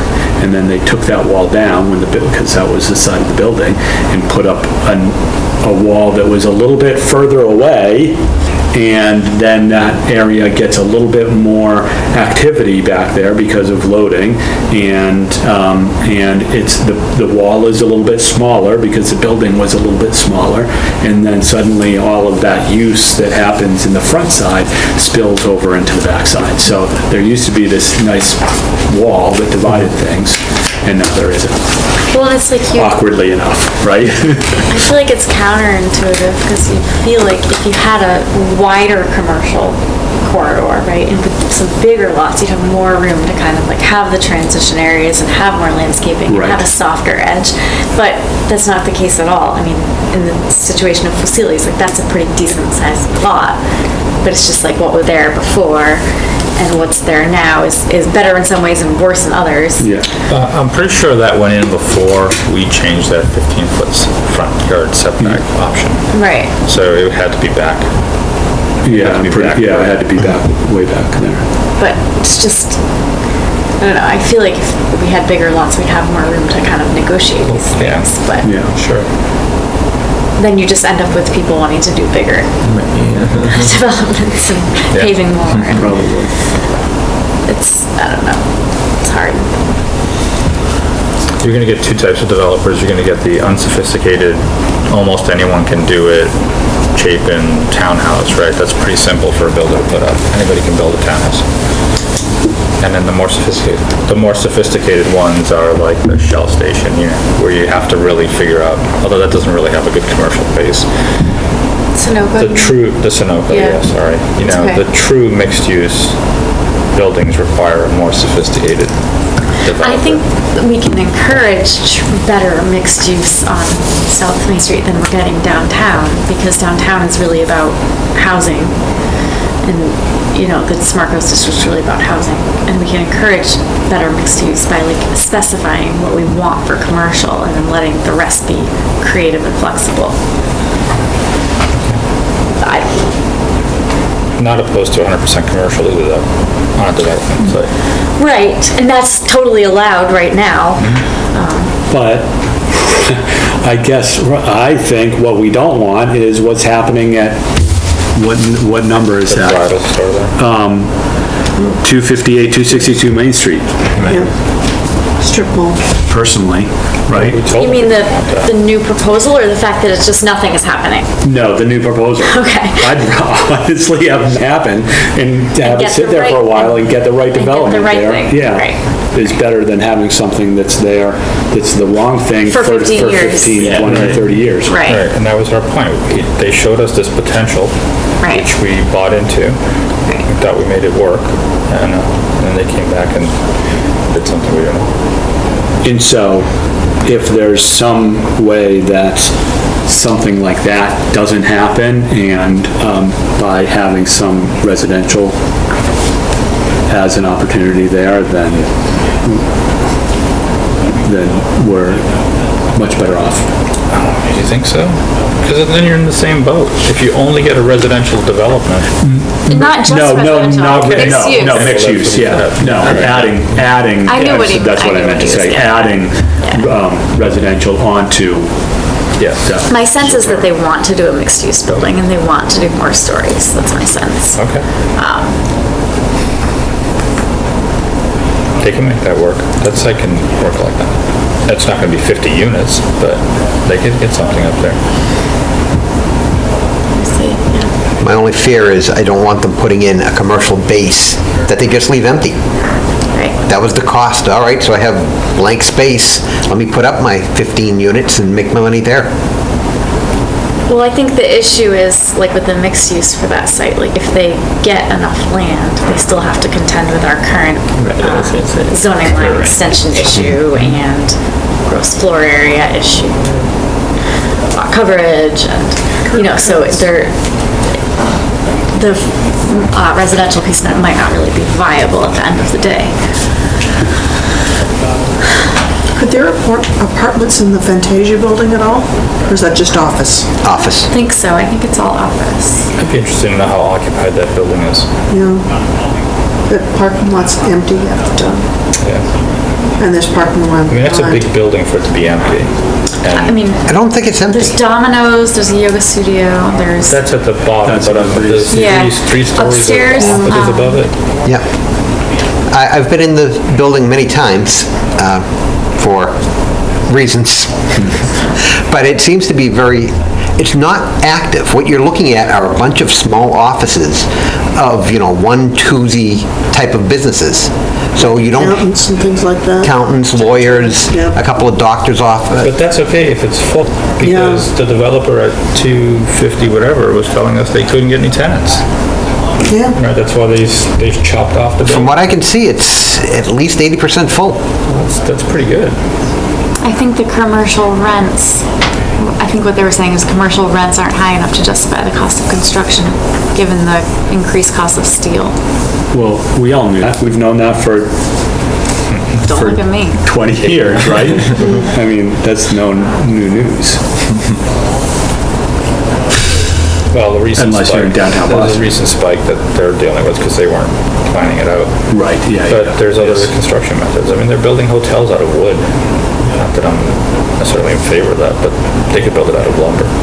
Do we have hotels, motels in this town? No. We have no provisions for them. But we don't have That's not them. what I asked. That was very specific. Yeah, no. No, we don't. But then they used wood for construction of the old Romano's Grill, and they had to rip that down because it started rotting because they built it wrong. Well, they probably used that EFIS crap and the wrong way to do it. I'm not saying to build it wrong, I'm just saying, you know, you can build it out of wood.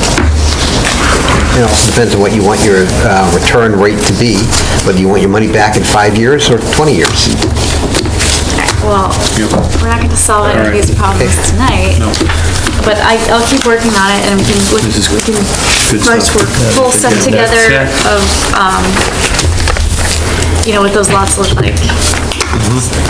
Yeah. All right, thank you. Good, motion to adjourn? Motion to adjourn. Is there a second? 11 o'clock, geez. Second. All in favor? Let's vote on it. Oh, go. It's 2-1. That was a late one.